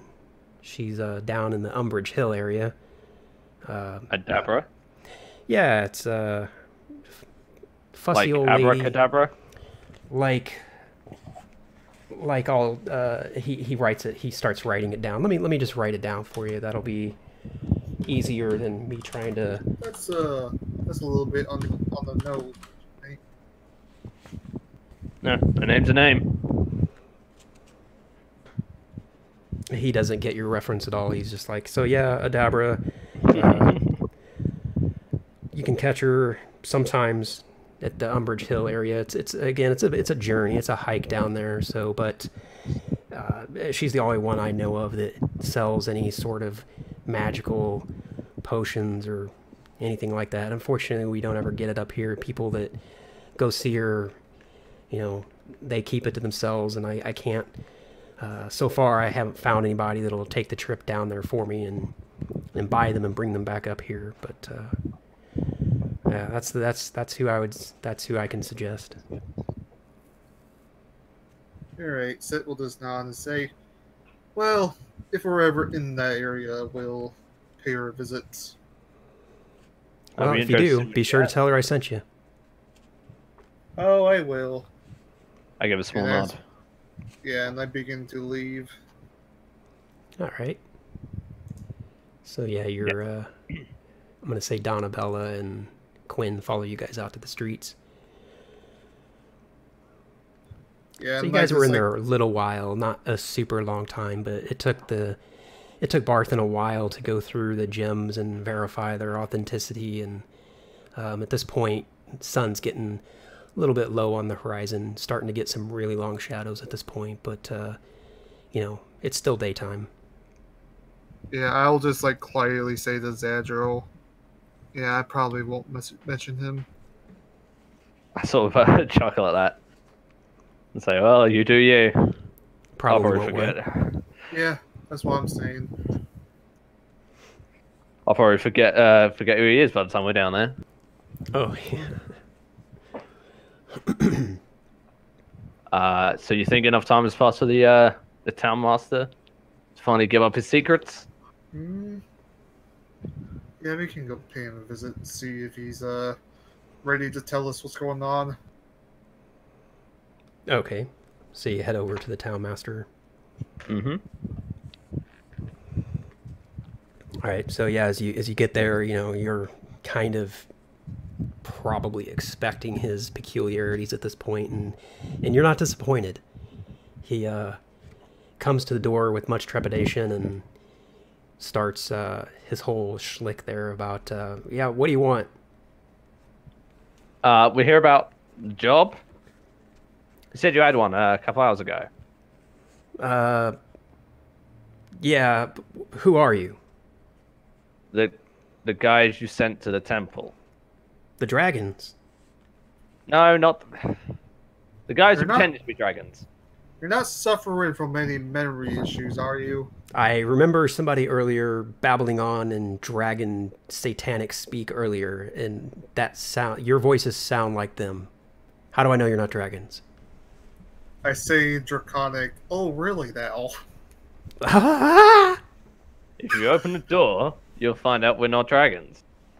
I am sure I am not opening this door. Certainly not for a dragon. I'm just saying, if we are dragons, you're about to die any second now. What would you want with me? I'm skinny. I'm a tiny little man. I will not provide even a morsel for you. Hey, sometimes we need to go for snacks. Haha, But so seriously, you are a like, dragon. Just open the door. We're not dragons. Exactly what a I just dragon would don't- say. I just know the language. I'm a historian, goddammit. Well, I will take it at the moment that you're not dragons, because I do have need for adventurers. Are you the adventurers? Yes. I think so. Quinn speaks Is that up. just Yeah. getting super Yeah, I was just impatient? here. I was just here. I was asking you about about the adventure. So do you have them? Do you have them? Do you have the adventures? You should see the kind of money these guys are making on the adventures. I want an adventure. Give me an adventure. And at that, the town master's like, oh, slow down, slow down. She says, all right, I got a couple things going on. He's like, there are these gnomes down south of Phandalin, and they need to be warned as well, similar to the warnings that you gave the dwarves. So if you can go down there. Another courier job? It's potentially more involved than that, but essentially, I just need you to go down there and warn these guys. Also, if you have the ability, there's a peculiar lady who is more or less in the way. You could swing by, see her either on the way or on the way back. Doesn't matter to me. And yeah, just warn her. Another courier job, just like you said, and just tell her that the dragon's in the area, and don't want to see anything happen to her. And that woman does not happen to be a Dabra, is she? Oh yeah, have you already been by there? Oh no. We just heard of it. The local general store owner told us about them. Huh. I wonder what he knows about her. Well, she apparently sells potions, from what I understand. Yeah, wouldn't surprise me. She could be a witch. That's not like prodding Sept. Wouldn't dragons be in league with witches? Are you guys dragons? No. Actually, I believe it will be devils that will be in league with witches. Well, you're all up to no good as far as I'm concerned, but if you are the ones that went and saw the dwarves, then I suppose you can be trusted with this quest as well. And so do you want the job or not? Of course. We will happily take the job. All right, so with that, he's like, well, which one? You want both? They're kind of in the same area. You could potentially do both. Us as well. It's more efficient that way, isn't it? Yeah, as long as you don't get killed in the process. Don't worry about that. So with that, he kind of he slides cards under the door again, one at a time. He slides. I'll put this in Discord for you guys. He slides this card under the door, and then he slides this card under the door. And Xandro, why don't you just go ahead and read over those, like out loud, so we can have it for the video playback. Okay. The local midwife, an acolyte of, is it Chat or Shantia? Good question. Works for me, Shanta. Shanta. An acolyte of Shanta named Adabra Gwyn. Lives by herself in a stone windmill on the side of the hill a few miles south of Phandalin. With dragon sightings becoming common, it is not safe for her to go alone. Urge Adabra to return to Phandalin. Once she's safe, visit Townmaster Harbin Wester to claim a reward of 25 gold pieces. And our second job, a clan of reclusive rock gnomes resides in a small network of caves in the mountains to the southeast. The gnomes of Gnomengard, that is an amazing name by the way, are known for their magical invention. They might have something which to defeat the dragon. Get whatever you can from them. If you bring back something useful and don't want to keep for yourselves, Townmaster Harbin Wester will pay you 50 gold pieces for it. As you're reading these, he's like, 50 gold? I don't recall paying that much for the Gnomon guards. Well, that's what it says on here. You literally just passed us the note. That can't be right. Give me that note back. Nah. Dragons. Okay. I can offer you some spiritual assistance if you need. I can perhaps cure you of that apparent short-term memory loss you're suffering from. Go on. Yes, it's quite simple. Just let me have a good look at you, and I will tell you if it could be cured. Be gone, devil. And you hear this, like, stuff being shoved up against the door, and he starts walking away. Alright. I'm not sure it's short-term memory loss. I think he's just an idiot. Yeah. To be honest, I would tell him, say something in Infernal if I knew that language. I do know Abyssal, though. And I just yell at him in Abyssal. You better be careful who you piss off. Dragons! I knew it! Dragons! I'll show you dragons in a minute. I'm gonna walk off. Alright. Yeah. That is follow. Right. If we ever need to sacrifice someone to a dragon, can we all agree that it's that head? That fuckhead? Well, to be honest, if this dragon means his town any harm, it probably would attack any day now. Well, we'll either be gone when it's here, or get in. I suppose. While you guys are talking, Donabella kind of says, "Guys, do you know where I can sell this javelin? I've been carrying it all the way back from the temple, and I have no use for it." Didn't that Maybe that Boston clother? fella said the Lion Shield coaster, something like that? She's interested in weapons.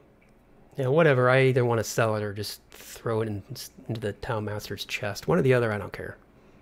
Now, he's still giving us gold. True. Wait for a better deal and then throw it into his chest. I like how you think. Alright, so I'm going to go to the Lion Shield coaster and get rid of this thing. Meet you guys back at the inn, or do you want to come with me? I might as well see what they have on offer.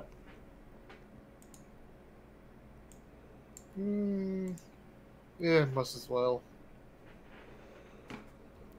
Alright, so this is more or less the entrance. And as you guys walk in, you can see there's, this room of sorts. And you can kind of see your way through. You make your way perhaps back here or something. This isn't the greatest picture for the Lion Shield coaster, but anyway, once you walk in, you are greeted by a friendly-ish sort of sounding voice. What can I do for you? I sort of look over to Donabella. Yeah, I have this javelin. I need to sell it. The gentleman down the street, I can't remember his name. Funny enough, because he told me to remember, and I already forgot. And as soon as she says that, Lenine just said, yeah, that was Barthen. He tells everybody that. Anyway, I need to sell this javelin. Can you sell it, or can I sell it? Anyway, they exchange back and forth there, and she gets her gold for the javelin. Nope. I think is so 5. I think it's 5. I do have I need to put little bookmark things in this book, but whatever it is, I'll get that to you at some point. And then after she finishes her transaction with Donabella, because I don't really want to have a conversation with myself, she says, looking at you guys, what can I do for you guys? Well, have you got anything in the swords department? Yeah, sorry about that. Oh, did you disconnect? Yeah, sorry about that. Oh, no worries. I didn't notice. No, it's 5 silver. So yeah, she gives her 5 silver pieces for it. Anyway, yeah, I've got basically everything an adventurer could want. So I have crossbows, clubs, hand axes. I've got great swords, and she's kind of pointing to her store as she's doing this. I sort of look at her and say, "Ah, crossbows, yes. What you got in the crossbow department?" Well, and she kind of, I imagine, pulls one down, like, off the wall and hands it to you for your consideration. And she says, "This is a lighter crossbow, and these go for 25 gold." And she kind of ratchets back the mechanism as you're holding onto the other end of it, just to kind of demonstrate its use. It's like, "I've got this one," and she kind of points to another one. She's like, "I've also got this short bow over here. This one, the short bow is a bit lighter, but the crossbow here, the one that you're already holding," she says, "this one has a little bit more of a punch." Yes, this is exactly the one I'm looking for. Do you have it in a more fancy style? Maybe some jewels on the end. Maybe some gold encrusted plates, huh? No. She kind of looks at you like, "Sorry, fancy pants, no." Guess this will have to do then. And at that, I sort of pull out my bow and my quiver of 16 arrows. I lay those down on the table and say, "How much am I going to get for these?" What is yours, a short bow? It is a short bow. Okay, and so... Alright, out of character for a second. Your arrows, are they the same kind that go in the other weapon, or are they different? No, arrows are different to crossbow bolts. Alright, 1 second. So it should have 2 sections. Yeah, I'm just trying to find like I have weapons, but I'm trying to see where I have like It's normally under adventuring gear. Okay. So ammunition, here we go. Okay, yeah, arrows and crossbow bolts. All right, yeah, so she takes a look at your short bow and she's like, "Okay. I can see this is in very good condition. Looks like it's been well utilized, and as far as the crossbow goes, I'm willing to..." And she kind of looking at the short bow again. She's like, "I'm willing to give you a gold piece for the short bow."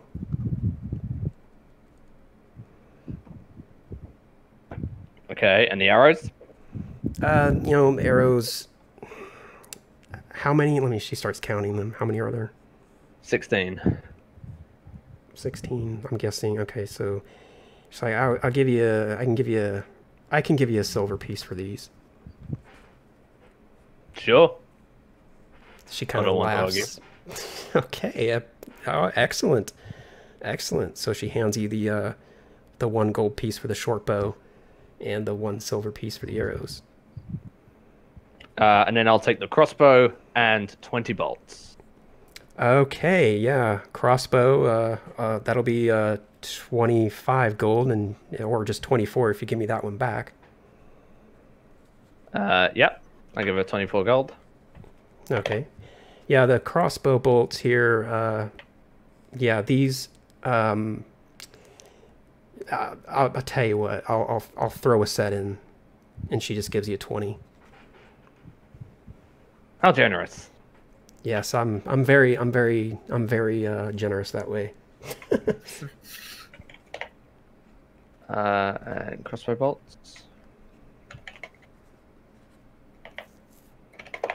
I can always come back if I need more. Yes, by all means, anytime. Your business is wanted and welcomed here. I smile and say, "If you've got anything more spectacular, let me know." Okay, yeah, well, I mean, I've got armor, if you need armor. What do you got? Well, she kind of starts sizing you up a little bit, and she's like, you kind of look like somebody that could use a good set of plate mail. It's like, I've got a couple nice sets, and this one here looks like it fits you. If not, I can always make any custom adjustments you need. Of course, that'll cost you extra. 1,500 gold for this set right here. Is plate mail medium? Plate mail is medium, isn't it? It's heavy. It's heavy. Fucking hell. I look up and down and sort of wave my hand. Nah, too clunky. Gets in the way of, well, me. Huh. Well, I also have half plate.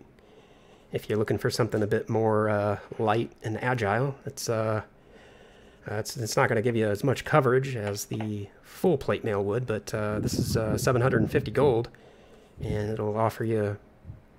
What armor are you wearing at the moment? I mean, I'm wearing by looking leather at you. armor. Leather armor. She's like, yeah, this would offer you a lot more protection than that leather armor you're wearing. And that shit is medium, yeah? Yeah, medium, half plate. I sort of look her up and down and say, listen, I'm not made of money. Yeah, fooled me. I mean, I understand. I understand. Well, it looks like that's just plain leather armor you're wearing, if I'm not mistaken. Yep. Do you have any, studded? I do, and that's actually what I was just thinking. Just kind of, taking your measurements sort of visually. Yeah, I think I got several sets actually, and I'm sure at least one of these would fit you.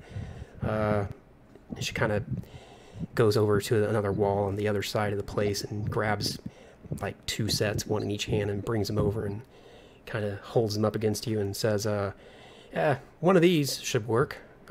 Take your pick. You know. I picked the fancier one. Yes. Fancy pants. Okay, yeah, this 45 gold if you're interested in this one. And if you don't have any more need for that leather that you're wearing there, it's a bit used, but it looks like it's in pretty good condition. I'll give you 8 gold for it. So if you're interested, the difference would be 37 plus the leather that you're already wearing. I nod and say, yeah, I'll do. All right, and she kind of points you over to this other room or something. You know, yeah, you can go in there and disrobe and come back out, and I'll have this one.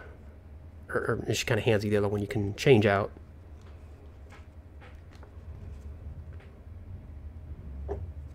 I quickly take it and rush into the room to get changed. How about you, sir? Anything I can do for you? She's looking at you, Sept.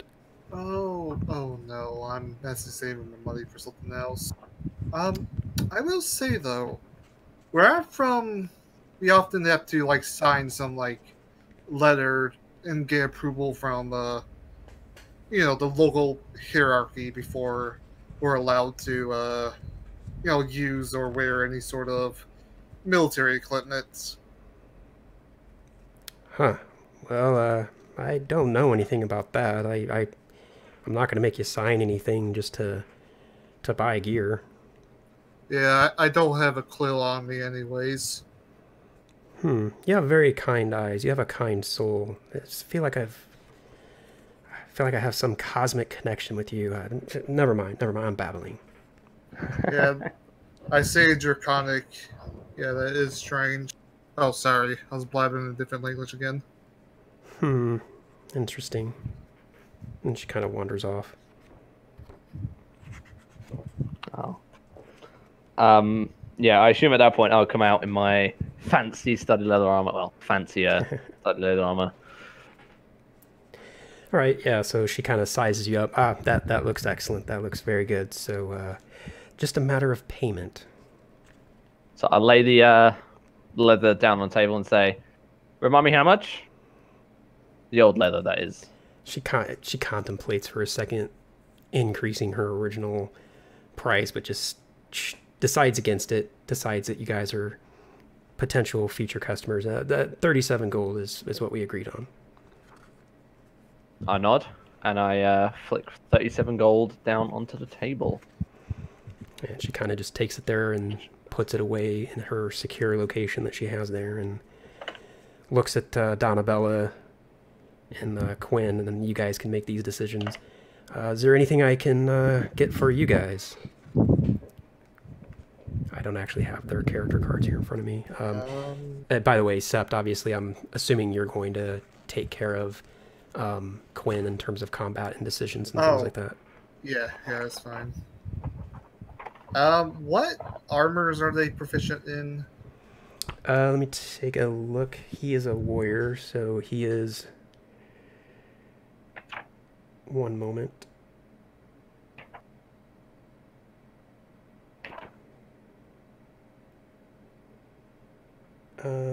Let's see. He has a chain shirt and a shield already, and yeah, the sidekick thing is completely brand new. Yeah, I'm just assuming that since he's a warrior, he'll be proficient with all weapons and all armor. Yeah, I'm sure he could wear heavy armor if. And also keep in mind that even though he was introduced after the Dwarven Exchange, we're going to assume that he's equal level with you guys. Yeah, your dexterity modifier. So bring his level up to 2nd level before oh shit, hold on. Like a combat situation rolls around. Let's see here where Marsh striking. That is a nice upgrade. Yeah, your armor should give you an extra +1, I think, on your armor class. +1, yeah. I think I calculated it wrong before, actually. Because where I'm reading it here, it says you add your Dex modifier. Dex mod to the armor. So leather was 11 plus my Dex mod, which is 4. So that should be 15. So that should have been 15. It was at 14 before, so I did some. Oh yeah. There. So it should go now, from 14 to 16. It's now at 16. I'm super happy. Yeah. Make it quite a bit harder to hit. And now I have proficiency in my ranged weapon, which is always a plus.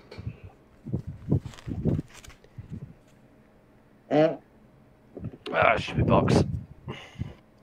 Yeah, I don't have precisely about the sidekick here, but since it's a warrior, and we can look into this afterwards, but if you want to get him different armor, so he's currently got a chain shirt, so he could most definitely have anything in the medium armor, probably even into the heavy.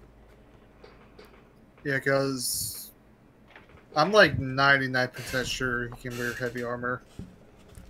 Yeah, I believe so, and this little stat block thing they give you is very scant.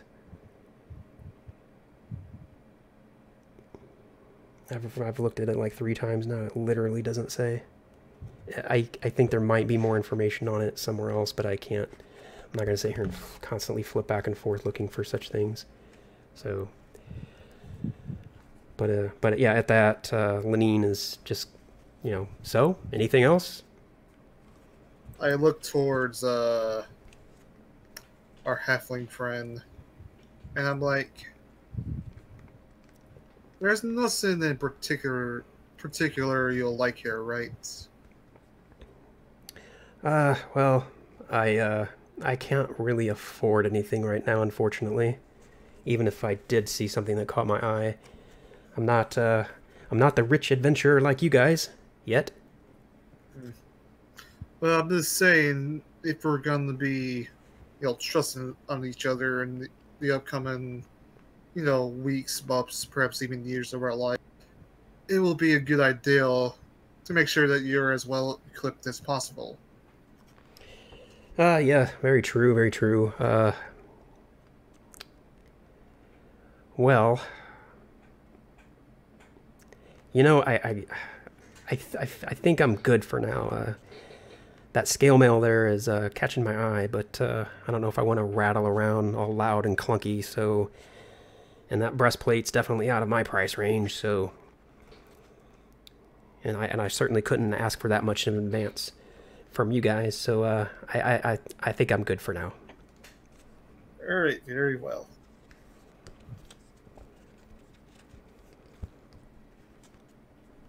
So, I suppose we're done here? unless there's anything else I can get for you guys, be happy to. I'm sort of looking over my my hand crossbow and say, I know for one, I'm happy.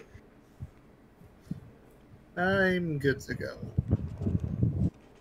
And at that, she just kind of looks over at you, Sept, and says, "You know, maybe I'll see you around. I feel like we've met in a past life or something. I don't know. I can't quite put my. I'm babbling again. I'm sorry. It's quite strange. I'm sorry. I'm babbling again. And then she just kind of goes back to what she's doing, but you can tell that her face is turning a bit red. I sort of look up and sort of like dart my eyes between you two. And I give suddenly like, have the urge. I suddenly have the urge to play a harmonica for some reason. She just looks at you and just like practically visibly melts in front of you, and then immediately turns around and starts going about her, pretending to be going about business, but clearly she's just shuffling papers back and forth with no intent. Clearly this is a superstitious nonsense. Alright, let's head out. as you head out, and say, "Hey, you two are made for each other." And I just walk ahead. All right, so you guys heading to the Stonehill Inn, or? Hello, my age. You said it was starting to get pretty late, right? Yeah, I would say, you know, you guys got back from the Dwarven quest, and you'd gone to the Stonehill Inn, you had been to the Town Master, you've been to Barthen's, you've been to the Lion Shield Coster, and each place you've gone, you know, you've spent some time there. So I would say it's dusk at this point. The sun's definitely fully below the horizon. There's still light in the sky. I would even say, Xandro, for you, it's probably like a relief almost that bright burning ball of fire is finally out of your sight. And it's still just insanely bright to you, but at least it's not hurting you anymore. Oh shit, I forgot to ask her for a hat. Alright, that's fine. Yeah, I'm sort of a lot more chirpy as I'm walking over to the Stonehill Inn. Like, visibly, like... Prancing in your... more or less. Sort of like chest out and showing it off to everyone. All right. So, yeah, you guys walk over to the Stonehill Inn, and you come inside, and I guess all four of you are together. Donabella and Quinn, they're just kind of following you guys wherever it is you're going. And as you come in, Toblin, I think was his name, says, "Ha, so you're back. Did you get everything you were looking for?" Yes, we will elect those rooms now. Okay, yep, yep, no problem. All four of you? Or are any of you going to be sharing a room? All four of us. All yeah, right. I'm having a room to my own. Yeah, no thank you on the room sharing part. Yeah, no problem, understand. I like my privacy as well. So, yep, it's going to be 5 silver each for the room for the night. Yeah, I'll just give him a gold and say, for me and the little one. Excellent. Very, very generous. With that, he takes your gold and starts filling up a mug and just slides it over to you on the house, even though you've already paid like twice as much as was required. But no, I mean, I'm paying for 2 rooms. 10 silver will equal about a gold, right? Oh yeah, right. For some reason I was thinking it was slightly more, but thanks for the ale. yeah, I'm gonna flip in gold as well. I'm paying for Donabella's room. Thank you. And he just kind of pours all you guys a mug and just slides it over on the house. A nod and just basically like down the ale and what. Yeah, Seth just wants to get to bed at this point, so he's just gonna down his ale, then head to his room. Yeah, and I can imagine Quinn is in the same position. He's just found his way to Phandalin and is looking forward just kind of get into his room and chill out for the night. And Donabella probably the same. She's had enough walking and adventuring for one day, fighting off orcs and whatnot. So, all right. So yeah, you guys go into your room, and the evening and the morning were the next day. Kind of a biblical thing there.